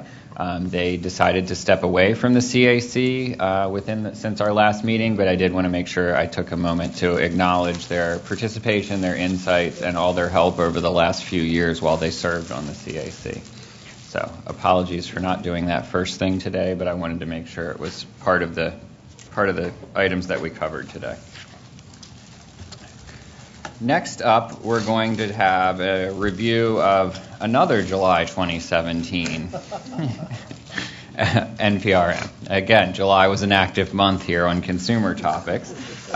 This one deals with rural call completion. And we're happy to be joined by Adam Copeland, who's Assistant Division Chief for the Competition Policy Division of the Wireline Competition Bureau, and David Brody, who's an Attorney Advisor for the Competition Policy Division of the Wireline Competition Bureau. Thank you. Thank you, Ed. Good afternoon, everyone. Great to be with you all. So as Ed said, what we're going to be doing today is not just looking at that July NPRM, though that will certainly be part of our presentation. We're going to try to give you guys an overview of the lay of the RCC land, sort of where we've been, where we're at now, where things are potentially going, both here in this building and up on Capitol Hill, where this has been an issue of interest for quite some time. So I'm actually going to turn it over to David, who's going to give our presentation, and then we'll be happy to take any questions that you might have. Oh, and yes, we have there should be a handout in your packet that is a roll call completion fact sheet that should mention many of the things that David's going to go through, but you'll have that as some reference material both for here and as a nice present to take home. Right side of the folder, very last page. Hello, everyone. So I'm going to start with some brief background over what roll call completion is, and then I'm going to go through some of the Commission's actions previously and currently. So, like many aspects of telecommunications, rural areas sometimes have increased challenges with call completion for a variety of reasons related to their remoteness. The Commission is committed to ensuring that long-distance calls to all Americans, including rural Americans, are completed. RCC problems tend to manifest in a variety of ways. It can be delays in the call, getting no ringtone, dropped calls, false ringtones, busy signals, just a variety of different ways of a call not completing properly. Because rural areas are remote and have lower population density, it is expensive to deliver long-distance calls to them. While there appear to be multiple factors that cause rural call completion problems, one key factor that we've identified is that a call to a rural area is often handled by numerous different intermediate providers in the call path. So I'm going to talk a little bit about how rural calls are routed. In most instances, the originating local exchange carrier does not hand off a call directly to the terminating LEC. Most of the time, one or more intermediate providers are in the call path. Sometimes there might be many intermediate providers in the call path, and the call is handed off several times from beginning to end. Why are there so many people in the call path? Because most providers, or many providers, use something called least cost routing. Given the higher rates long-distance providers incur to terminate long-distance calls to rural carriers, long-distance providers have an incentive to reduce the cost of routing calls. Under least cost routing, carriers choose to hand off their calls to the intermediate provider who promises to complete the call at the lowest cost.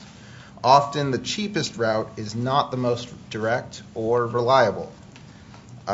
When there are lots of handoffs in the call path, lots of intermediate providers, the risk of call failure increases. If there are only one or two handoffs, the originating carrier can more easily monitor intermediate provider performance. If additional intermediate providers are used, call path transparency to the originating provider decreases. When calls are expensive to complete, there is potentially less incentive to ensure they are actually completed properly. So the Commission has been looking at this issue for a number of years, beginning in 2011 with the adoption of the USF ICC Transformation Order.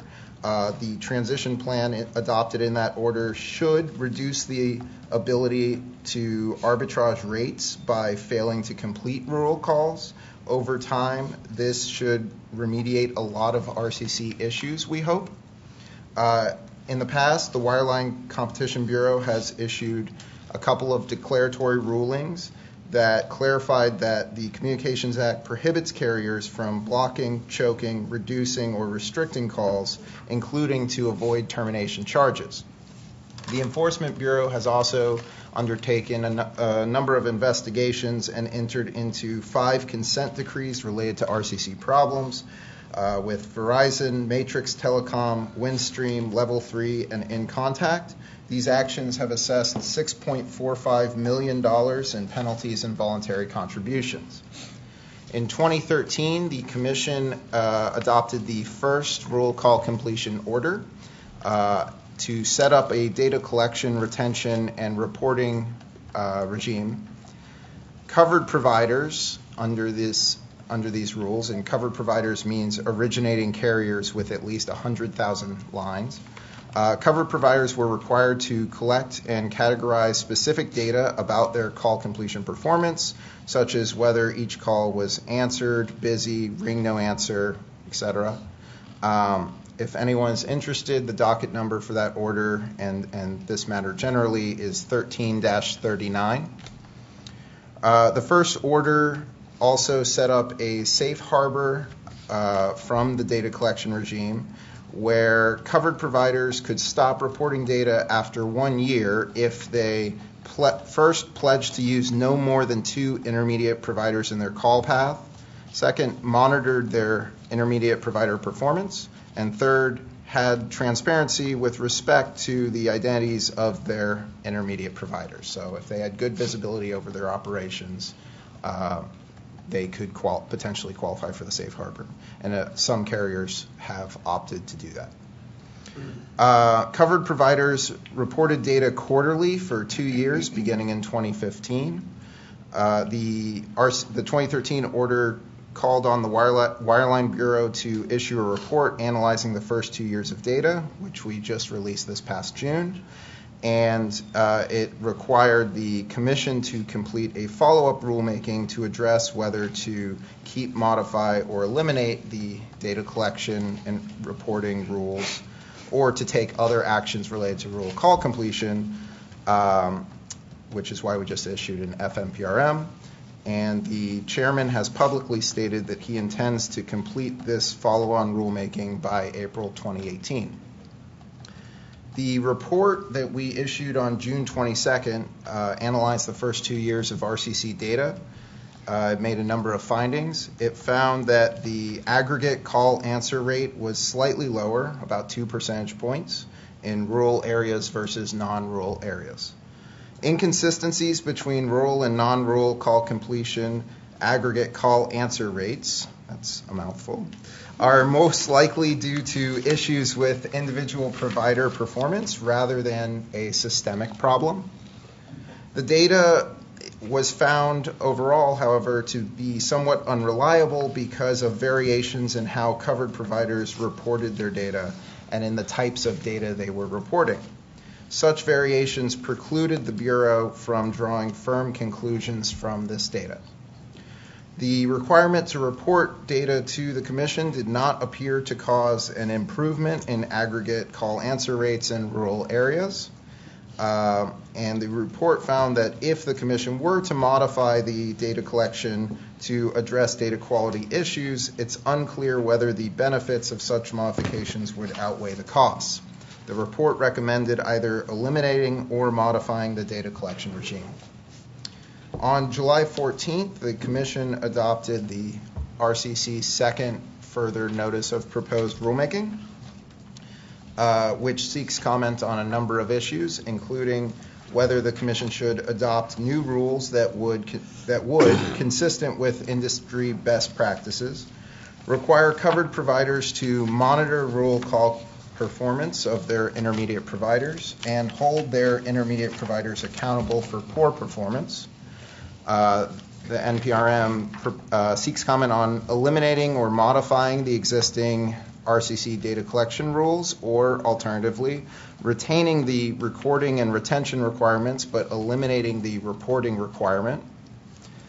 Seeks comment on whether small providers should be exempted from any new requirements applicable to providers as a whole, as well as how to proceed with our existing safe harbor rule or how any new safe harbor regime should be structured.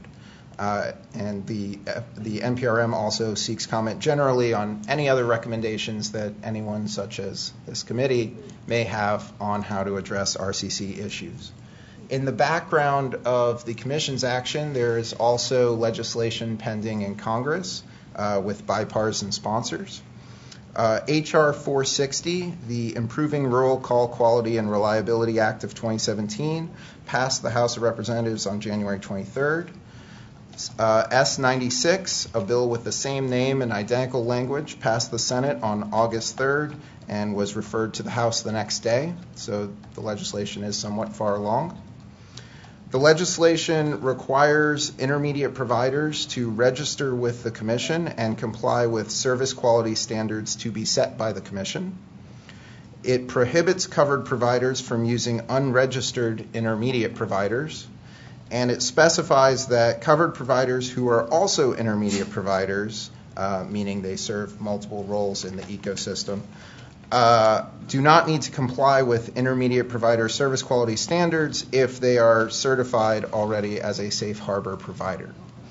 The legislation gives the Commission 6 months to set up the intermediate provider registry and 12 months to set service quality standards from the date of enactment. Thank you very much, and happy to answer any questions you all have. Steve? Hi, I'm Steve with ACI. It's a question you talked about, the completion rates of rural versus urban areas. What is the completion rate for origination versus termination in rural areas?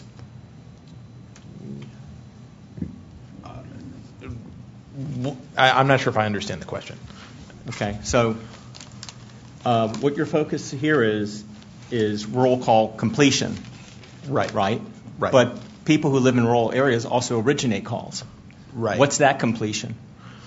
So I don't think that we have I don't think the data has been computed to separately look at that, because that's not how it's reported to us. So a covered provider that's operating in a rural area would report their data to us aggregated. I mean, they do have to report by OCN, but I don't believe we've performed those calculations.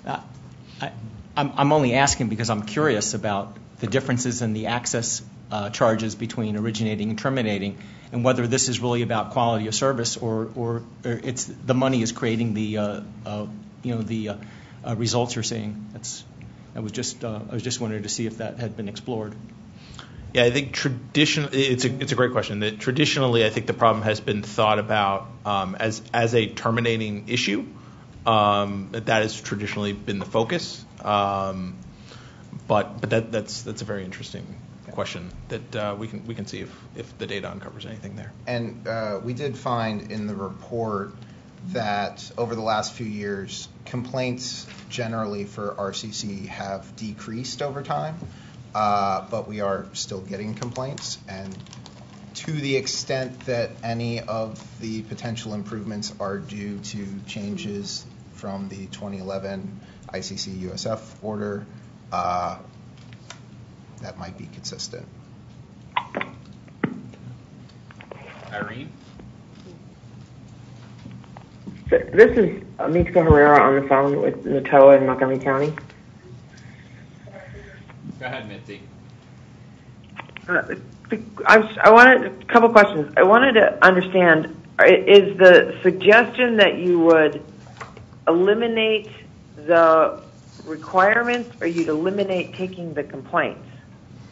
So what's being discussed in the NPRM is eliminating or modifying the data collection, recording, and reporting requirements that covered providers currently have to comply with. The NPRM is not proposing any changes to the existing consumer complaint methods, so consumers can still file complaints just the same as before.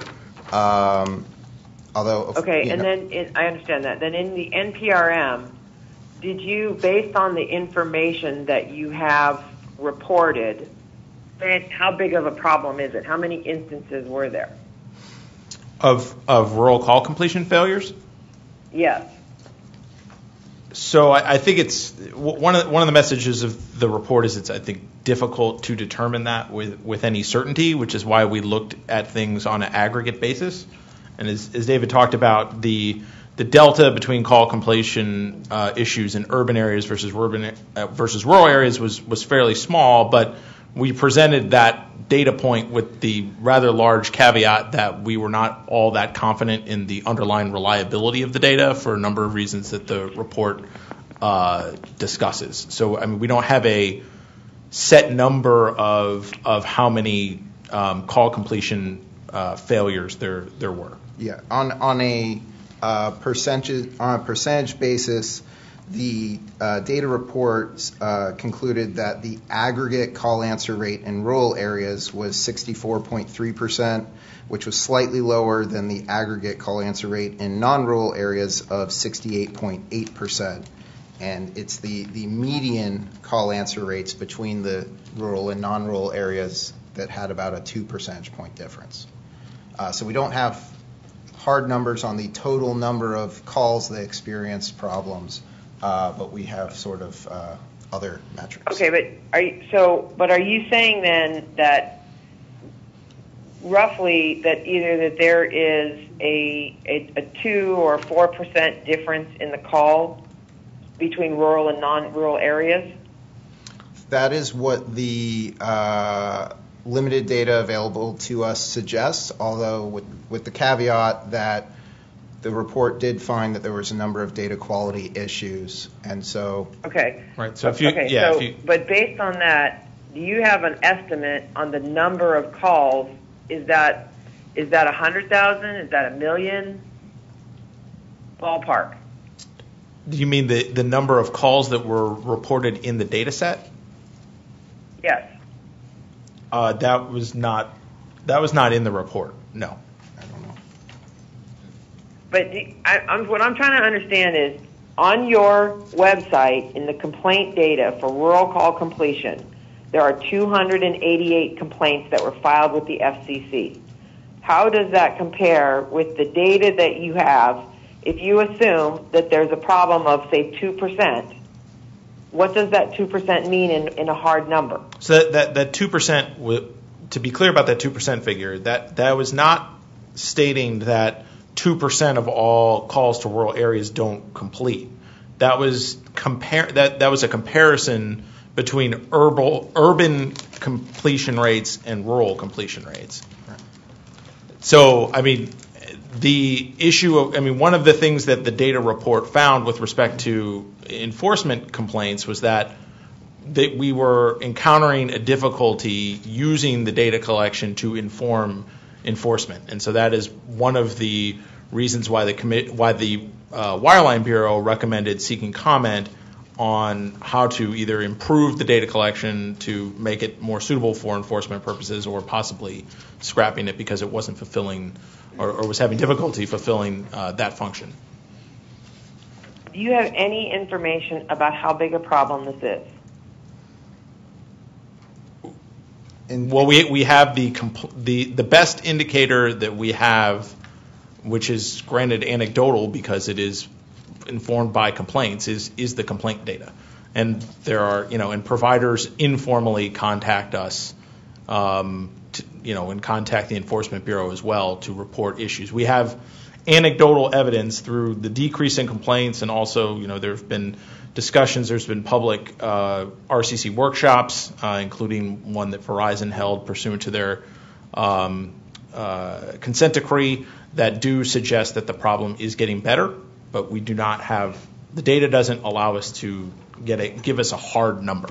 And as the report sort of found or concluded, we don't at this time think that the remaining problems are a systemic issue. We think it's particularized to specific providers and more localized issues.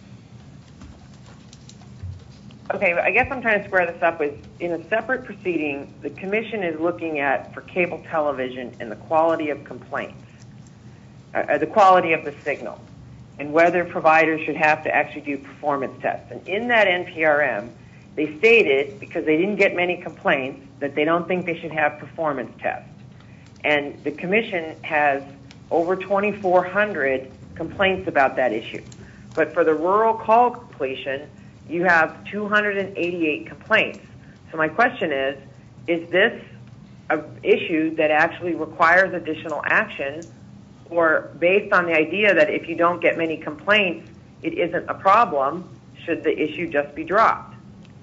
I think that the commission was pretty clear in July that the commission views rural call completion to be a issue that is still problematic. We know it's of interest as well to Congress, as they have pending legislation that's fairly far along.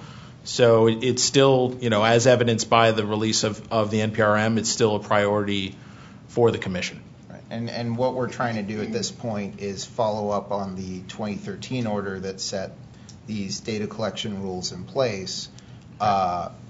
If the data report has indicated that the current data collection rules are no longer necessary, the NPRM we're currently considering raises the possibility of removing those rules and putting into place a more flexible set of requirements. But David is right to point out that the impetus for this NPRM, or FNPRM rather, is the commitment that was made back in 2013 to evaluate the data collection by April 2018. So, the course of action obviously hasn't been set. We're considering a number of proposals that were both raised, in the FNPRM itself and are coming in the record. So, no course of action has been decided, but the impetus for this action was actually a commitment made back in 2013. Okay, well, I appreciate that you're following up on your commitments. I would just leave it that I think that coming up with some kind of at least ballpark figure that helps understand, there are 100,000, there are 1 million calls to rural areas that are dropped, would be helpful to understand the importance of the issue. I don't think that we disagree, and I think that was the intent of the data collection. But as the report points out, there were a number of issues with the data collection that were obviously not foreseen in 2013 when it was adopted. And through the benefit now of hindsight, we can see that there were some issues. We probably would have set it up differently had we known there were going to be problems back then. So, ideally, we would have been able to use the data collection to, more quantify the problem, as you're suggesting, Mitzi. But, we kind of are where we are. And so the commission has to determine, are we going to keep this data collection? Are we going to reform it? Or do we need to take other regulatory action? Or do we need to wait for Congress to step in as they may? All right, and I think that's good that you're looking at that, and I appreciate that sometimes you put out things and it isn't until you get back the data that you determine whether you ask the right questions, and I applaud you for actually going back to see whether we should ask different questions. But I would just point out, and note that I think the FCC should be consistent if the fact that you only have 288 complaints about rural call completion is not evidence that this is not a small and insignificant problem, then the Commission should not rely on the numerical amounts of complaints provided in other proceedings to suggest that there is no problem because we don't have many complaints, and they should instead follow what you're doing in this case, which is to figure out how can we get better data collection. Irene. Irene Leach with the Consumer Federation of America. I've got several questions. When you said that the cost of collecting the data or making the changes might outweigh the benefit, cost to who, benefits to who, how do we measure that? Sure. I mean, the cost being referred to is the covered providers who are having to pay to set up the regime that allows them to actually report the data. The benefit is to consumers, and allowing the Commission to actually use the data in a way that could benefit consumers to help assist with resolving RCC problems. Right now, the WCB data report suggests that the data as is currently being collected is not a good vehicle for doing that. So basically it's saying there is this implementation cost that the providers are currently absorbing. There doesn't appear to be any benefit to the Commission, to consumers, to the provider as a result of this data collection. So what should we do? But does that, I guess I was taking it if cost of changes made it more expensive for providers. My concern was that you would decide not to do it, deciding kind of like Mitzi's saying there don't seem to be numerically many complaints. I wonder, with the percentage, because there aren't as many people in rural areas as there are in others, and I worry that it could get pushed aside as being too expensive for the providers, but that the consumers are still going to be facing the problem. Right. So I mean, I think it's important to remember that we have the regulations that are currently in effect, which really just deal at the moment with this reporting and record-keeping regime. So the FNPRM, the second FNPRM, asks, in light of the WCB data report that says we're not sure how effective these things are, should we continue with these rules as they are currently in place, or should we modify them, or should we look at other solutions either in addition to or instead of? So the Commission is committed to pursuing something that hopefully works. The suggestion of the WCB data report is the data collection in its current form isn't working. It does contemplate possibly modifying the collection. The question that we're trying to solve is, can you come up with a modification that is actually going to help the Commission with enforcement, that is actually going to enable the Commission to study this in a better way? We're not sure at this point whether that exists or not. That's why the record is open. That's why we're receiving comments. That's what we're digesting. I think the idea of weighing the cost and benefits is we're not just going to modify the collection without figuring out, is it actually, we're not just going to take another shot in the dark at trying to get it right. We're going to try to, if we're going to reform the collection, we want to do it in an informed way that's actually going to lead to benefits for consumers at the end of the day. Which is different from saying, we're not going to do anything. Okay. And related to that, I'm curious if you have ideas about ways that could more effectively address it, and what quality service standards you're thinking about at this point. So, did you want to? So the initial proposal proposal that is discussed in the FNPRM would, as David was saying, it would adopt rules under this proposal that would require covered providers to actually monitor their intermediate providers and to take action and hold intermediate providers accountable when those intermediate providers were not sufficiently delivering calls, which is different. I mean, that could be viewed possibly as a general requirement, but the view that is asked about in the FNPRM is this a more direct way to get at the issue? Instead of requiring this sort of passive data collection, should we instead hold covered providers more accountable in saying to their intermediate providers, hey, here's a problem, you need to go fix it?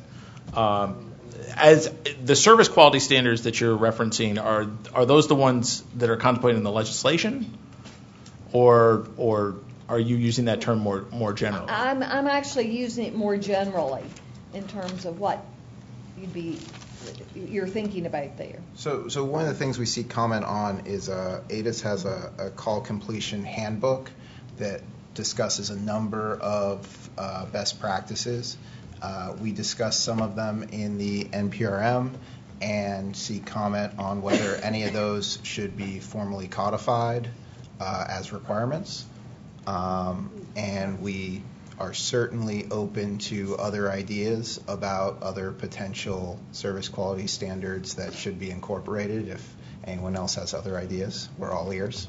And with respect to the intermediate service quality standards, if that are contemplated in the legislation, if that legislation is adopted, we would have to issue another FNPRM seeking comment about what those would look like as well. You don't think there's something already in existence that would serve the purpose? Well, I mean, as David was mentioning, there is the ADIS Right. guidelines. There is debate already in our record as to whether or not those should be mandated or whether or not those would be helpful. I mean, I think at this point we're collecting information as to whether or not we should use ADIS, whether we should use something else, whether we shouldn't do anything, whether we shouldn't use anything at all. I know this is a very important issue, and Mark, you've had yours up for a while, so if we could have one more question from Mark, and then this is something that the USF working group is going to be giving thought to, so hopefully there might be an opportunity for you to meet directly with that working group and have a longer, more in-depth conversation. Mark? Yeah, I wanted to follow up a little bit with what Steve was saying, and or at least his where he was going, and to me, and maybe I have a tendency on occasion to oversimplify things, but this seems to me that it is strictly a financial issue. You have very high access charges in terminating access in rural areas, and therefore the providers do not want to terminate the calls because they have to pay the access charges. So rather than try to put in measurements and best practices and everything else, as the access charges go down, I think the problem goes away. And so if you're looking at measurements and things and trying to come up with ways of determining the number of calls that are maybe not being completed or put in practices and things, it just seems to me as a financial issue. It's not really a technological issue that the calls can't be completed. It's that there's a financial incentive for the providers not to complete those calls because they're going to rural areas where it's very high access rates. So it just seems that the way to address this is from the financial perspective, get the terminating access rates down, and then the problem goes away. And Steve, on the originating side of the call, you can't prevent the customer from making a call, so the originating access charges are going to be incurred no matter what. So whether you terminate the call or not, that's always going to be there.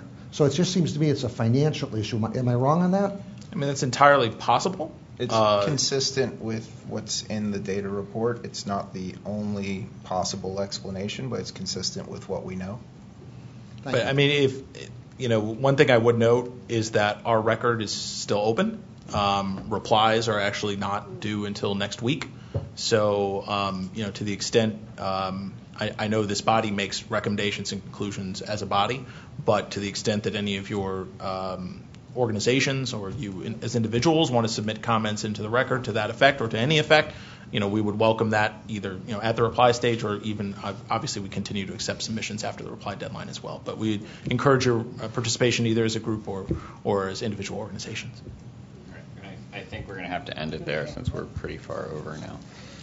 Thank you both for coming. Thanks for having us. Thank you.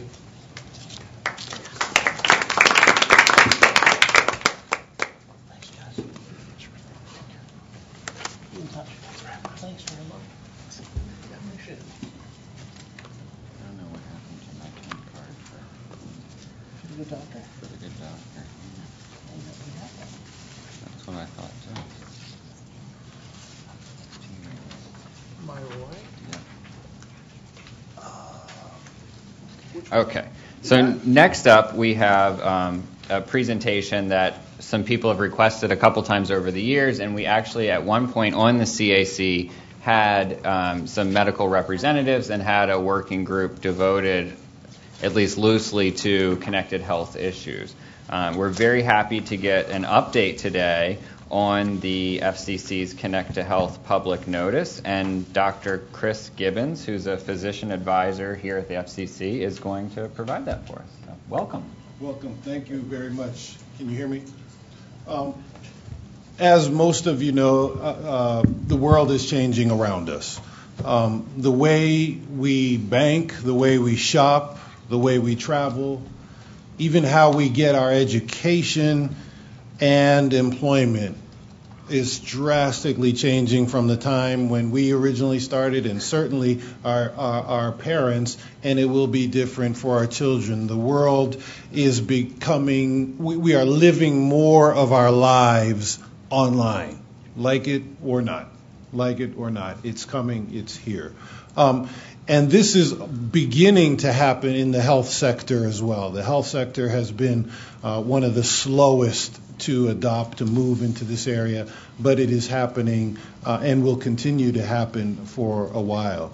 The FCC is taking the stance that it's very important to ensure that broadband health opportunities are available to all Americans, especially those living in rural areas and in other underserved areas, such as tribal lands or individuals with special needs, seniors, elderly, those living with disabilities. And there are others, even people who are homeless. You might not know that a significant number of homeless people actually carry cell phones and find ways to keep them active, actually. They may live under the bus or under the bridge, but they have a cell phone. I actually am in communication with a patient right now,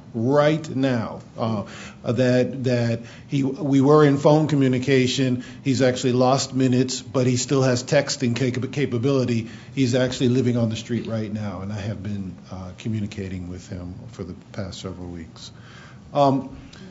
So the unfortunate reality that we are aware is that disparities exist, differences in access, adoption, and outcomes across populations. Those living in rural and underserved areas, those from these special populations, are often less likely to have broadband infrastructure available to them.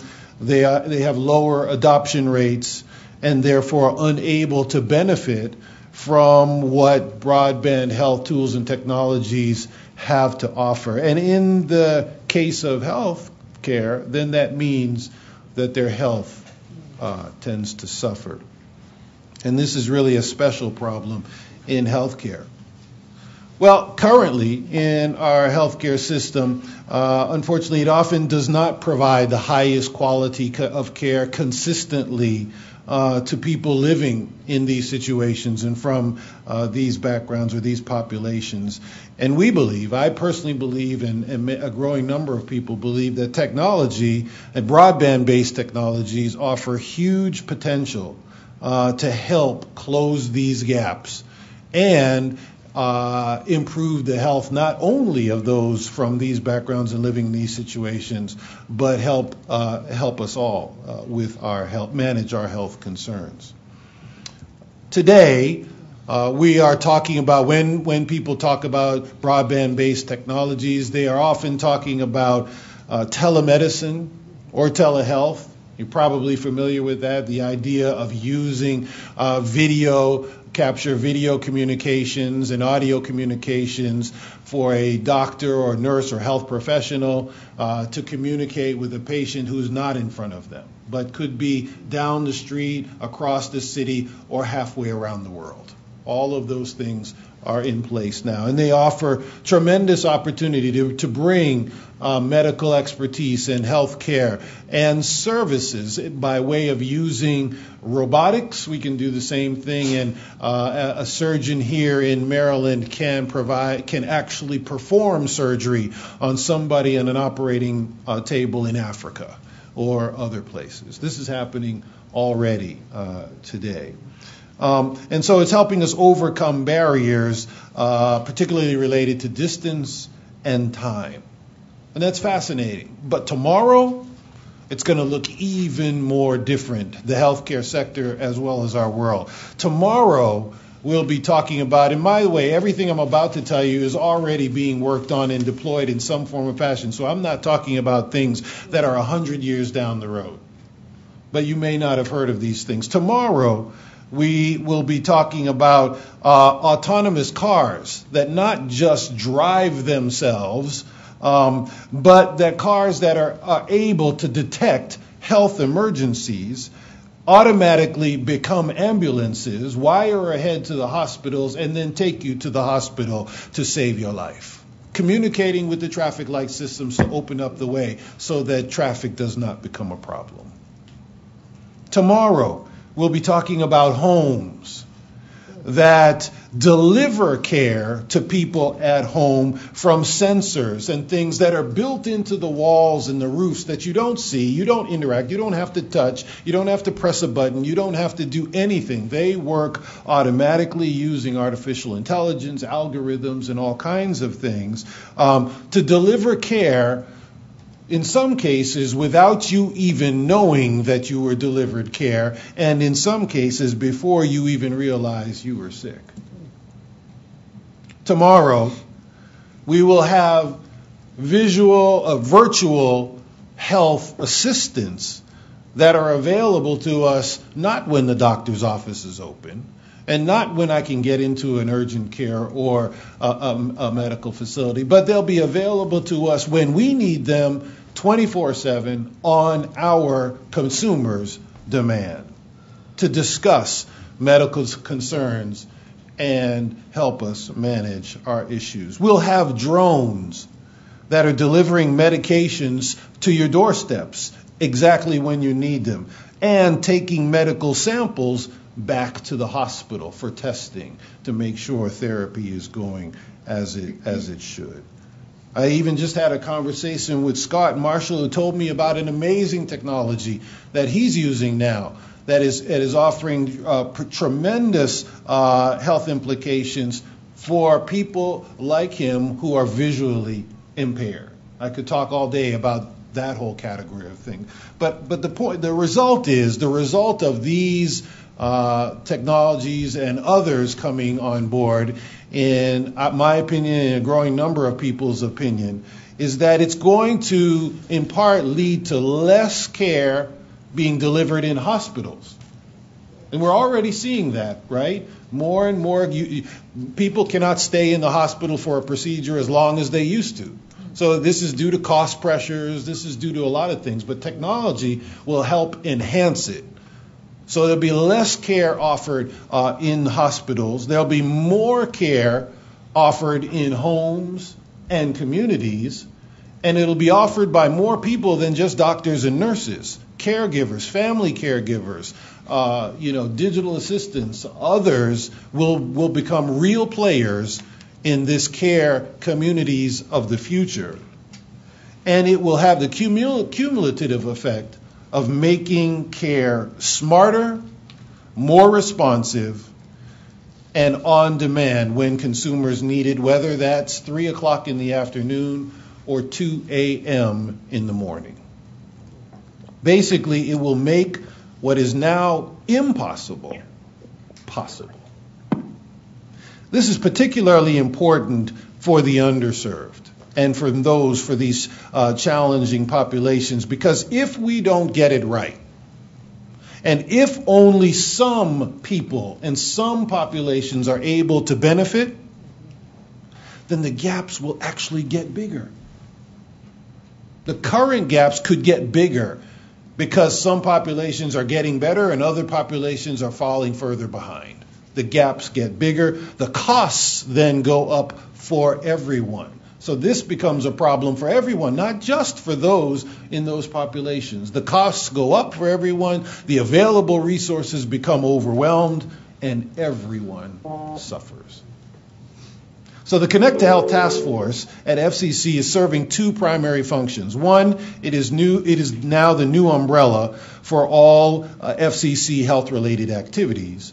But it is also charged with exploring the intersection of broadband, advanced technologies, and health.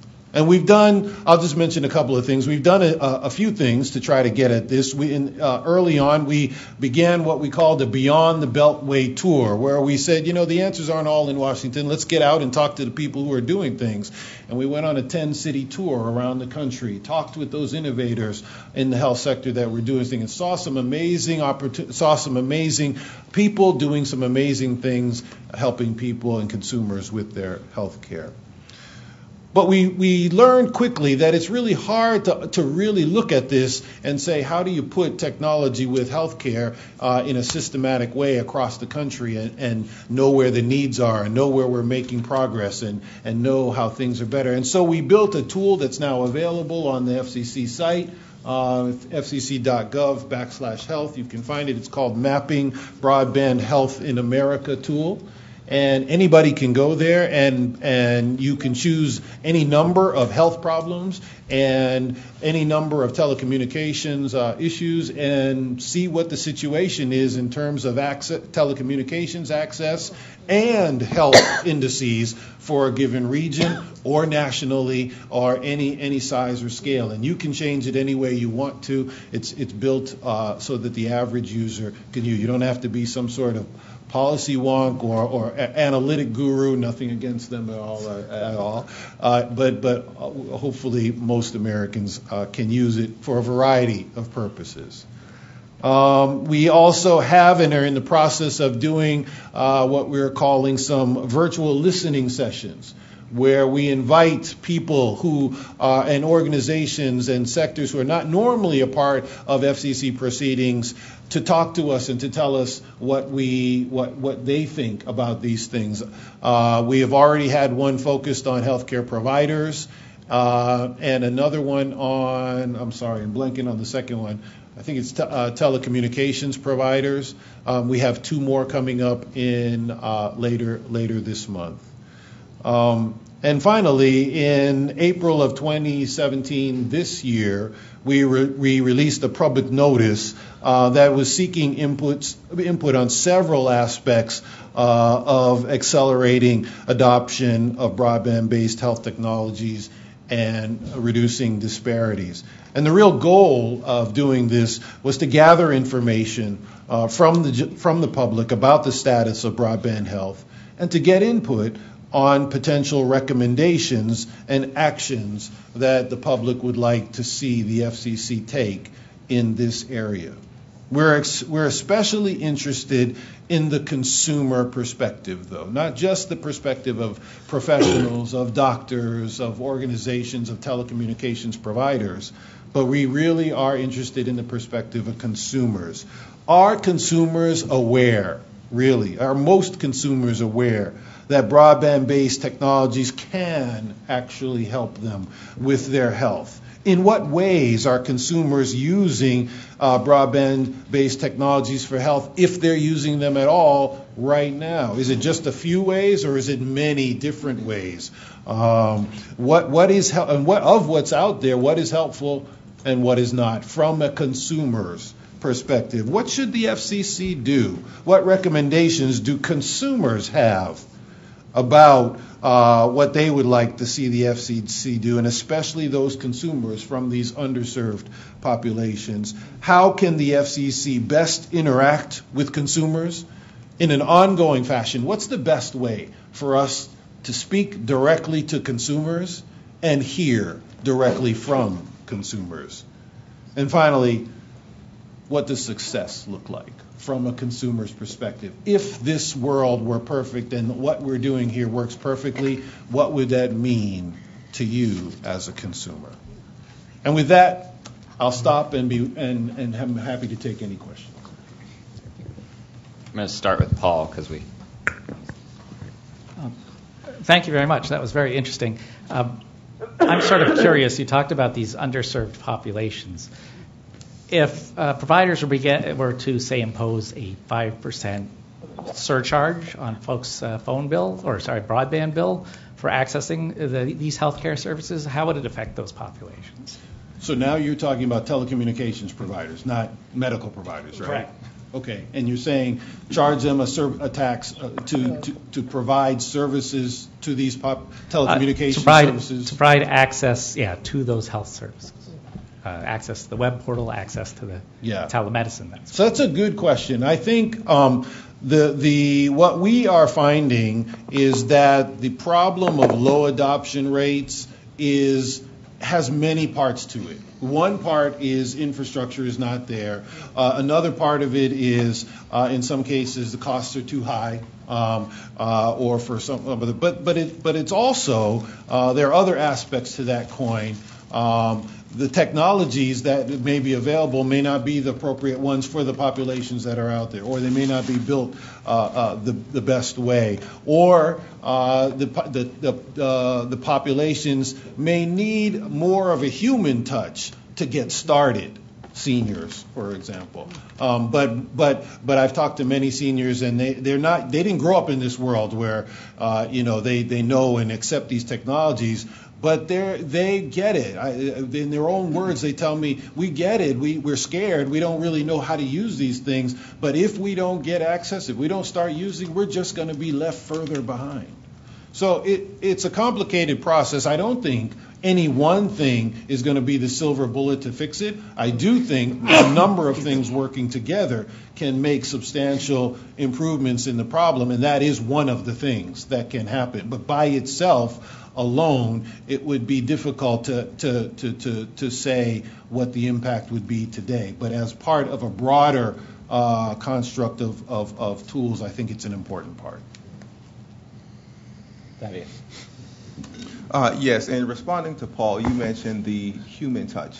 And my question is about what has been your experience with communication and outreach, particularly the trust factor. You mentioned some seniors that would like to see these types of technology implemented.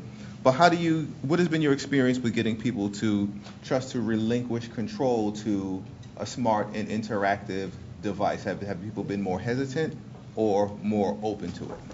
It's actually been I've had a fascinating experience. I've dedicated the last 20 years of my life to this topic in the healthcare space. As a physician at Johns Hopkins, working specifically with people in these populations, whether they be urban or rural or visually impaired or others. And it's interesting. Yes, there is some. Well, I'll give you a statistic first. As an example, elderly individuals as a group are the group that has the lowest utilization of these tools. And that's probably not surprising to most of us. But what you probably don't realize is they are the group that has the fastest rate of adoption. So they're not using because they didn't grow up with this stuff. But once they, for whatever reason, get the assistance that they need, they're adopting faster than every other group out there, even the kids. So what I found over the years is that, there's some hesitancy, there's some lack of trust that's out there. But for a number of reasons, one is they see the world passing them by. It's like in the early days, I knew a lot of people that said, I'll never do online banking. Never. Okay. So you just have to get into the car and go to the bank every time you need something, whether snow, rain, whatever, and then I can just do it on my app. Now it's precious few people who are not doing broadband. So again, the world is changing, and that is changing the people from these populations as well. But in addition to that, their needs are greater, and sometimes they may have the desire to do it, but they can't overcome those barriers. I'll give you one final example. So I was involved in a study several years ago where we placed some technology, some health-oriented technology in the homes of low income, in this case it was urban, African Americans in the inner city. So they didn't have access at this time to any of this kind of stuff. They didn't have broadband in their home, whatever. We provided it for them for 6 months, had them interact with it, and we didn't have many, so we then would take them out of their homes and put them in other people's homes and sort of see what the experience was across the population. It blew me away, what I found. And you don't even need to know what it was about. But when we went to get those tools, it was sort of a box at that time, video and a few other things, these people were begging us not to take it. Some were crying. So this is the only interaction that I have with the outside world of substance, talking with the doctor, being able to talk with a nurse through this video thing. They didn't want us to take it. These are the same seniors that had never used these things in their lives and didn't trust them before. So, again, similar to the other questions, not just one simple answer on this, people from minority groups or people from disabled, they don't trust it, they're not going to use it. There is mistrust. But we can overcome those things if we understand and learn those populations better, learn their needs, listen and work with them to overcome the challenges and provide what they need. And we will all benefit if we do. Zainab?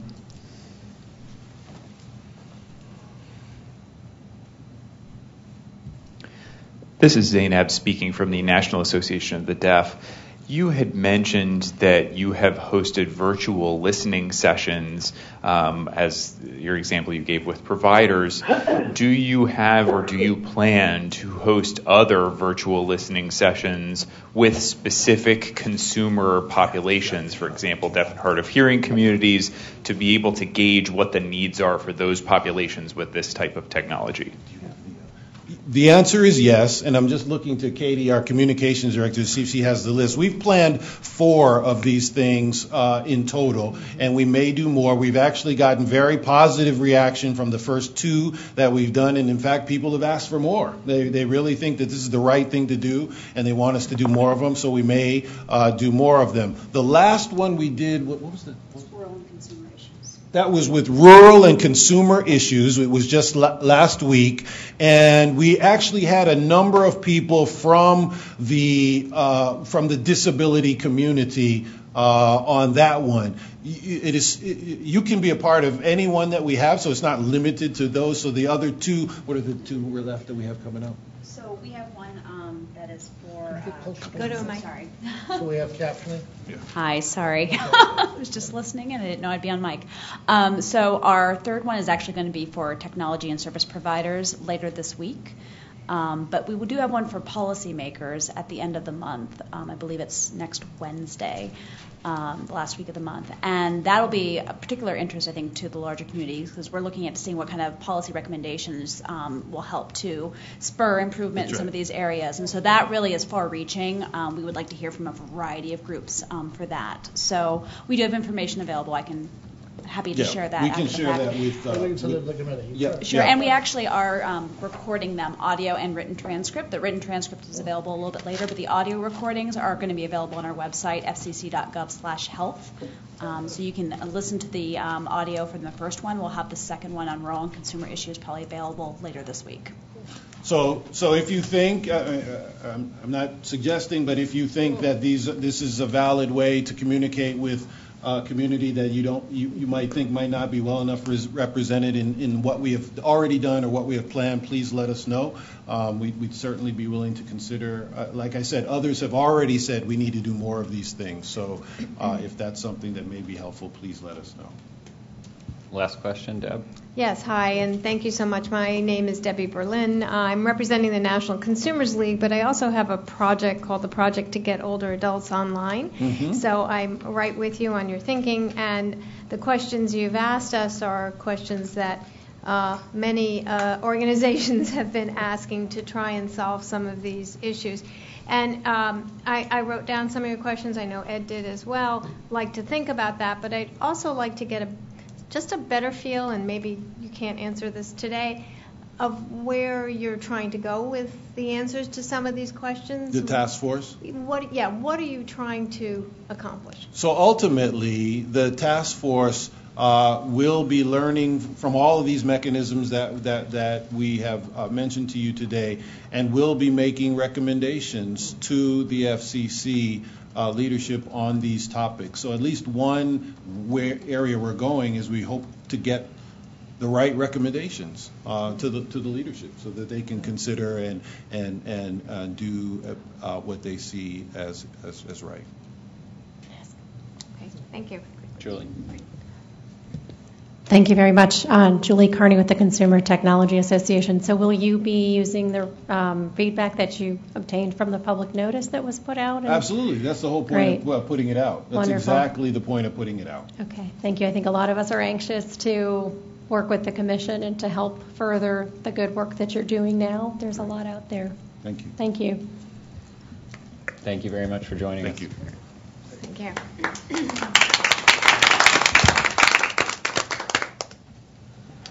So the next thing that we have on the agenda is consideration of the unwanted call blocking recommendation that the robocalls working group shared with the full CAC. This went out to everyone probably a week and a half to 2 weeks ago, just after the Labor Day holiday, and then it was resent as part of the meeting packet. So hopefully everybody has had a chance to take a look and to read through it and give some thought to it.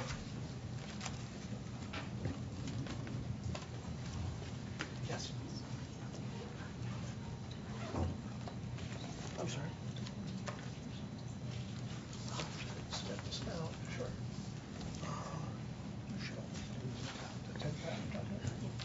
Yeah, you should have one. I think they're to the left. Yeah.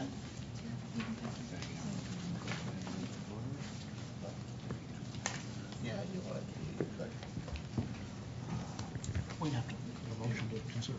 Yeah. Discuss it. Would anybody like to move for consideration of the Irene? I'll move for consideration. I'll second. Okay. In favor of consideration? Aye. Opposed? Anyone on the phone? Okay. Discussion.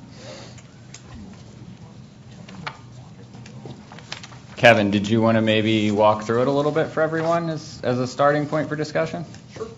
Yep, that'd be great. And for those of you that don't know, this is Kevin Rupee from US Telecom. He co-chairs the robocall working group. So thank you, Ed, and thanks to the robocall working group, which spent a very good portion of time working on this. And basically just to sort of walk through the framework and the recommendations that we put together. I mean, obviously the introductory section, we highlight the work that the FCC is doing on this issue, and in particular the blocking NPRM that is currently under consideration, as well as the NOI. And as folks know, within that blocking NPRM, it talks about 4 specific categories to permit voice providers to block certain categories of call. And those 4 categories are do not originate, invalid numbers, unallocated numbers, and unassigned numbers. So basically working through the 7 recommendations that we listed out. In number 1 there, we recommend that the FCC permit and encourage voice service providers to block those calls in those certain circumstances. And what we did, as you start going through the recommendations, we broke out each of the categories. So in that second category, we encouraged the FCC recommend that the FCC permit and encourage voice service providers to engage in do not originate, which is the DNO.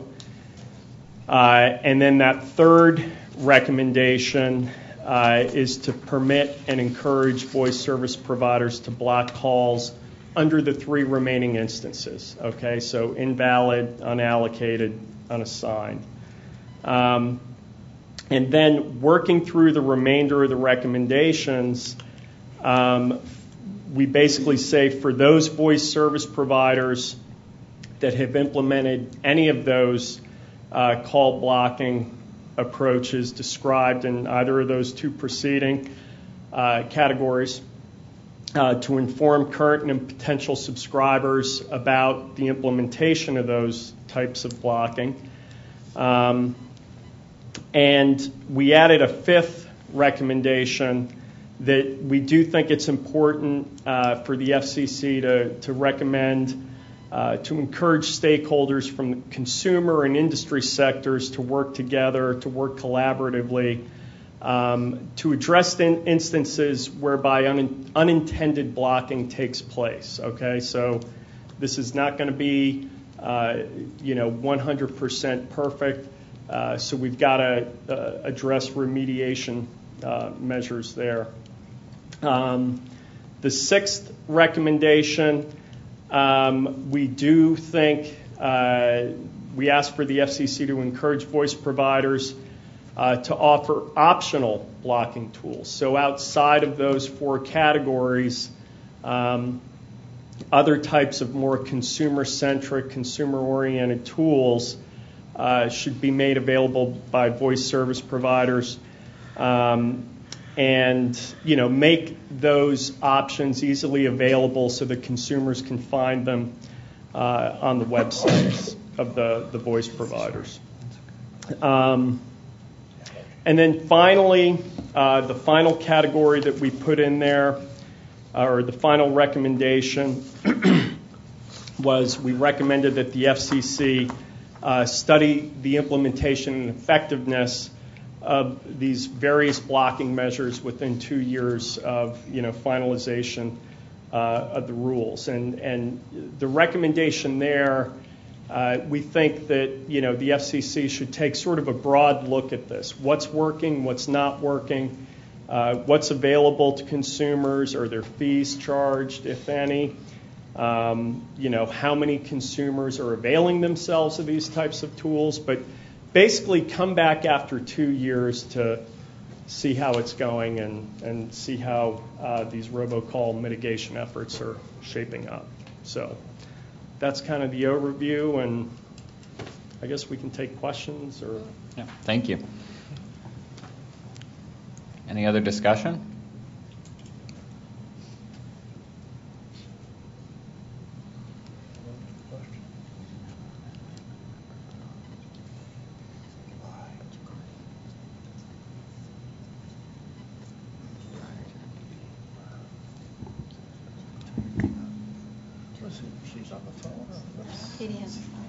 Katie, go ahead. Hey, I just wanted to ask a quick question. So in looking at, I guess 2 and 3 were the ones that you were talking about, the different types of where strange calls may come from. Is there an instance where any of these are legitimate numbers? Like you kind of talked about maybe over accidental blocking. Like I don't know if this is even the case, but if you have something like Google Voice, are those assigned numbers, or are there any other kind of call rerouting services that people might actually use for other purposes that could get looped up in this? So that's one of the things that's being teed up in the notice. I can give you an example, like on DNO, do not originate. I know as industry's been conducting some of these DNO trials, one of the approaches we take is that we will only institute a block, a DNO, on a number that's inbound only. Okay, meaning that caller ID should never be seen transiting the network. But there was an instance where we basically had an agency saying this is an inbound only number, but it was in fact making outbound calls. So when we instituted that DNO, we were blocking legitimate traffic. Now, the issue got resolved, but it's because of that reason that we talk about that recommendation number 5, because this is, we're dealing with caller ID, which is easily spoofable. It's not an exact science, so that's why we put in that recommendation number 5. Okay, because could there be like a competition problem there? Like, say you're using something like Google Voice or WhatsApp or anything along those lines that maybe, I guess, reroutes your call or something like that could get looped into this. Is really my. I know. Obviously, that's not the intent of the recommendation, and hence why we have that mechanism there so that we're not capturing legitimate calls. And I would add to that you would also hope those service providers are not sending through any sort of caller ID information that would make their calls that they're passing along seem to be from an unassigned, an unallocated, or an invalid phone number. I think there's a little bit of responsibility on the full ecosystem to make sure that the caller ID information being shared is accurate caller ID information, so that it doesn't get caught up in something like this by mistake. Because when I get calls from sometimes those services are like overseas, or I don't know, sometimes even when friends are in hotel rooms, I'll get like unknown or a number that's not their number or something like that. But And I don't think this goes specifically to unknown or to blocked caller IDs. This is a specific subset of unallocated, unassigned, or I think junk numbers is a phrase that's sometimes used to describe it. Okay. And that is an issue. Like, there's already work going on in that space in terms of industry best practices to make sure that, we're separating the wheat from the chaff. That, legitimate outbound originators of calls are engaging in, best practices to make sure that their calls don't get caught up in this. And is this only referring to voice calls, or is this also to like some of those like texting services that are? This is so that the FCC's NPRM is focused on voice calls. So these are focused on that. Thank you. Other questions?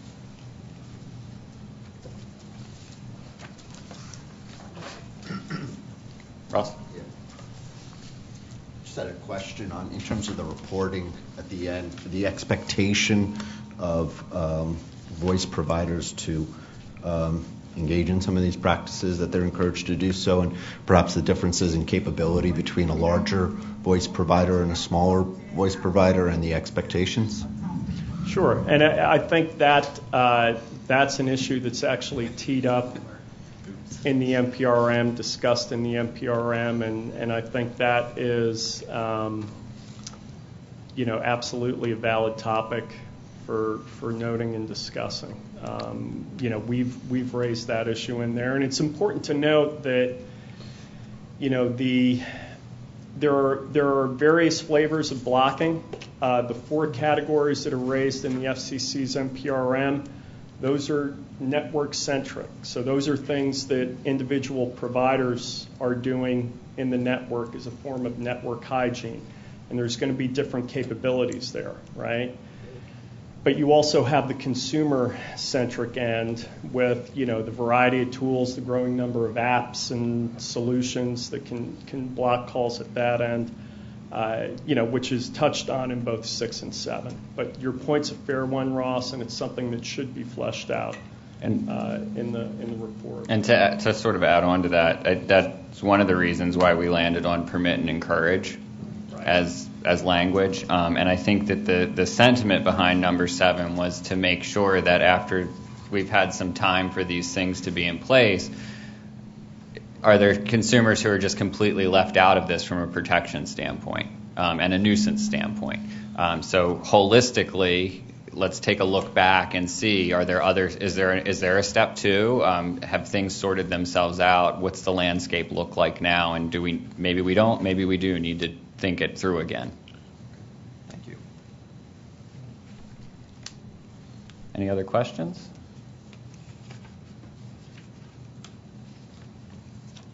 Shall we call the question? Question. Irene so moves. Can I get a second? Second. All in favor of the recommendation?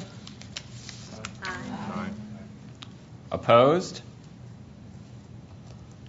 Any abstentions in the room or on the phone?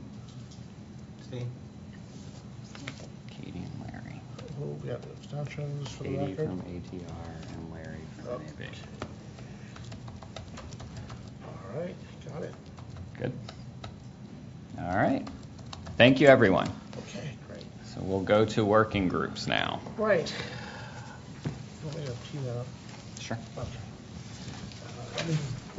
All right, just a moment here, and I'll call up another file, and we'll talk about working groups this afternoon.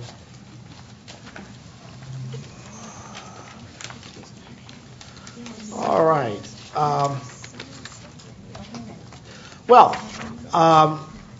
You've heard a lot today, and the idea of this afternoon's working group is so that you can sort of start the process of doing a deeper dive on some of the issues that we've talked about today. You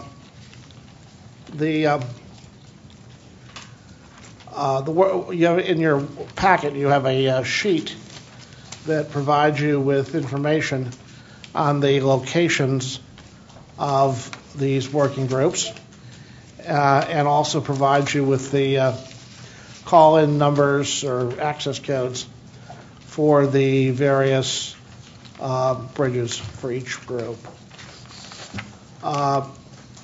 Just one moment here. I'll go over that briefly.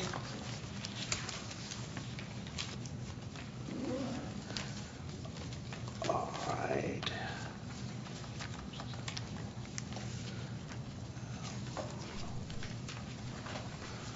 All right. The location of the USF Digital Group, and these are, by the way, private meetings. They're not broadcast on the internet, which is the case for all of our working groups. The USF Digital Group will remain in the commission meeting room here, and you won't have to do anything to get the bridge up and running. The AV staff will handle that for you for those wishing to call in. They'll be using the same access codes that they used for the plenary sessions. The robocall group will be in room TWC 438, which is right around the corner behind me here, up the short flight of stairs to your right. And Catherine or I will be there to let you into those rooms, 468 and 438, which are adjacent to each other. Up the stairs, make a right, and the rooms will be on your right. 468, again, the room right next to 438, will be the slamming cramming group. And finally, the repack group, another new working group, will be across the hall from me right here, right past the intersecting corridor going to the lobby. And on your left is TW-A402. We'd appreciate someone volunteering to set up the call on the conference terminal, either an existing working group chair or a volunteer in the case of the two new working groups, so that your fellow members can call in to these sessions. It'll be about 50 minutes. Get back here at around 2:30, and then we'll have a report back from the groups in terms of what you covered and so forth. Now, by the way, in these group meetings in these rooms, we've placed copies of the notices that you heard about this morning. So there'll be hard copy, about 10 copies each. If we need more copies, we can make them or send them to you electronically also. So you'll have a copy of the slamming and cramming item, the rural call completion item, for example, and the rest of the documents in the rooms for your review. And Scott, just to clarify, anyone who is currently on the call bridge that wishes to participate in the USF group just needs to stay exactly where they are. They don't That need to is dial correct. back in. If you want to go into another group, however, then you're going to have to redial and use one of the access code numbers that I provided in the email that I sent to you on Friday. Or you can have a phone on each ear. Right. Right. Any questions at this point? And Catherine and I will try to direct traffic as we go to our breakout rooms. And they're all very close to the commission meeting room that we are now. Anything else, Ed? Nope. See everybody back at 12. All right. Take care. Thanks.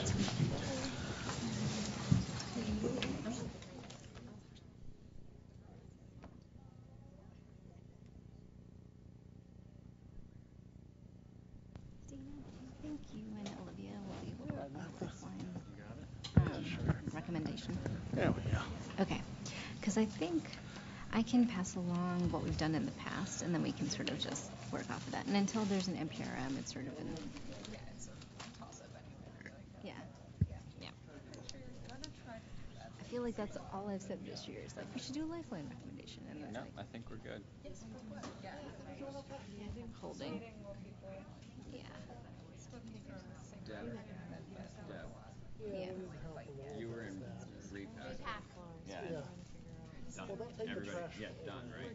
We're done. Everybody's scattered somewhere. Okay. Some of them went.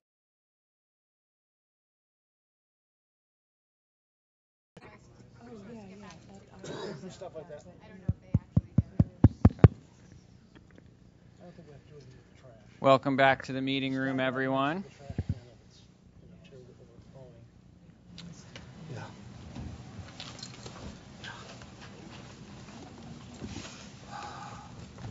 Okay. Thanks for staying with us through the afternoon. Next up on the agenda, we have report backs from the working group.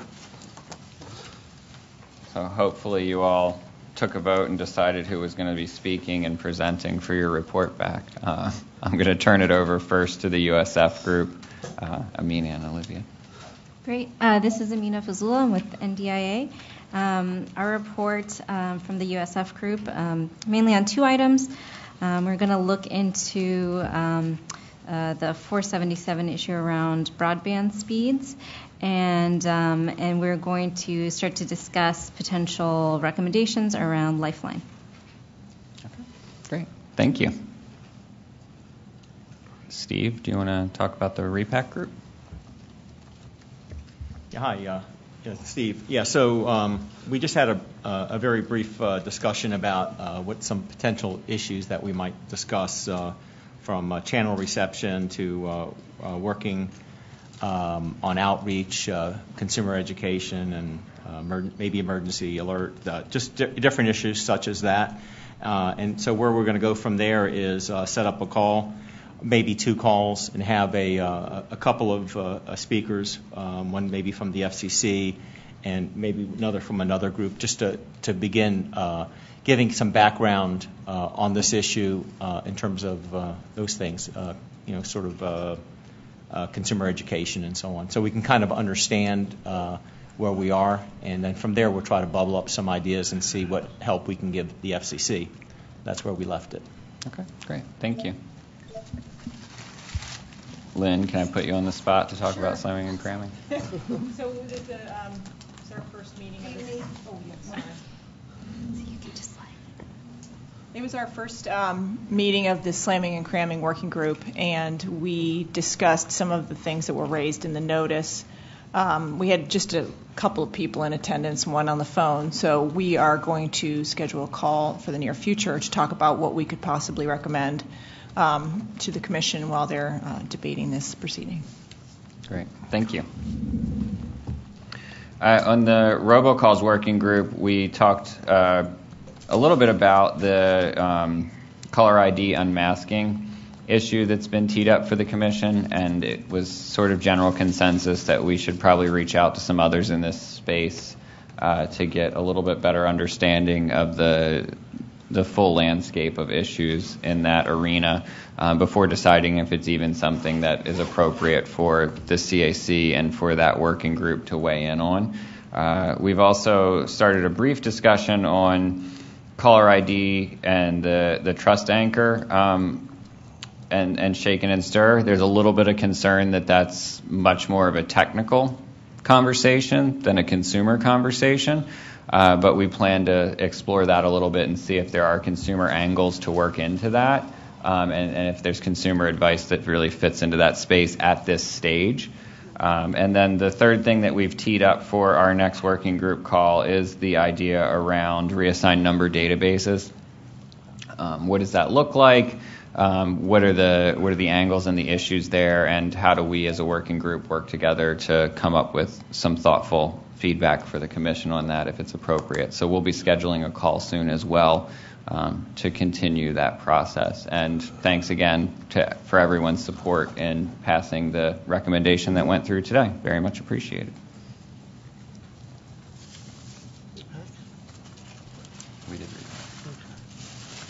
We did have a couple comments from the public today.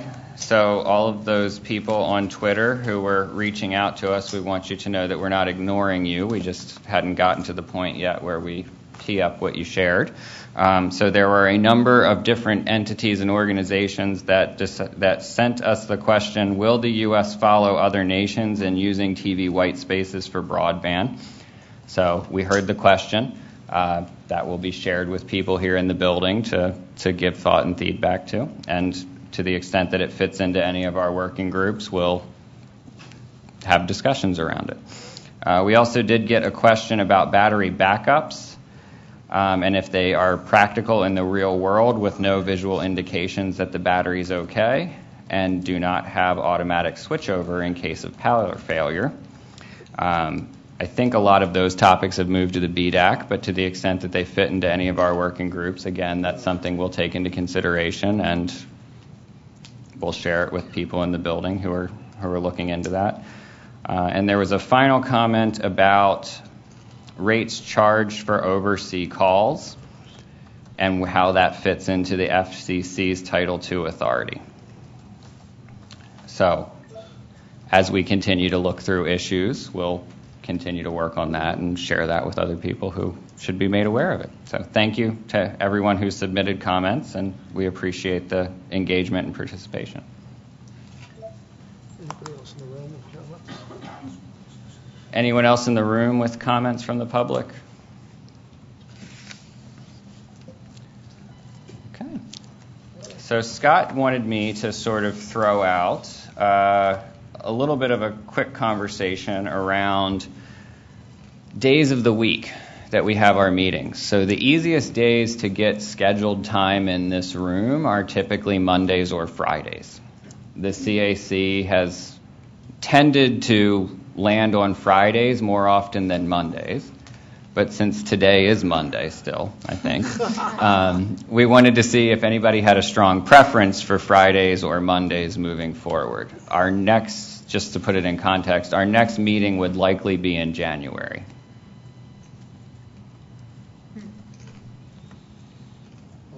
When in end of month, do you think? Yeah. The first Monday in January. No. Probably mid to late January. Mid to late, you're going to run into Martin Luther King holiday and so forth, so I would encourage us to try to beat that. Okay. Or skip that. Like January 26th. January 26th is a Friday. Yeah, that's one of the dates that we were considering is Friday the 26th. But I think the question out there still is there a strong preference towards Fridays or Mondays? And then we can find a date that works if there is. Seems No strong. that hits at a difficult time personally, but because of my university schedule, but I'm just one. But that's difficult whether it's a Friday or a Monday, right? That late in the month. Yeah. Okay. Okay. So it sounds like tentatively hold the date for January 26th, and then we will see if we can identify another date that might make sense, or let you know if that needs to change for any reason.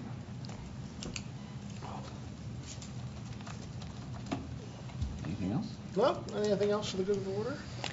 Anything else for the good of the order? All right. Can I get a motion to adjourn? Second?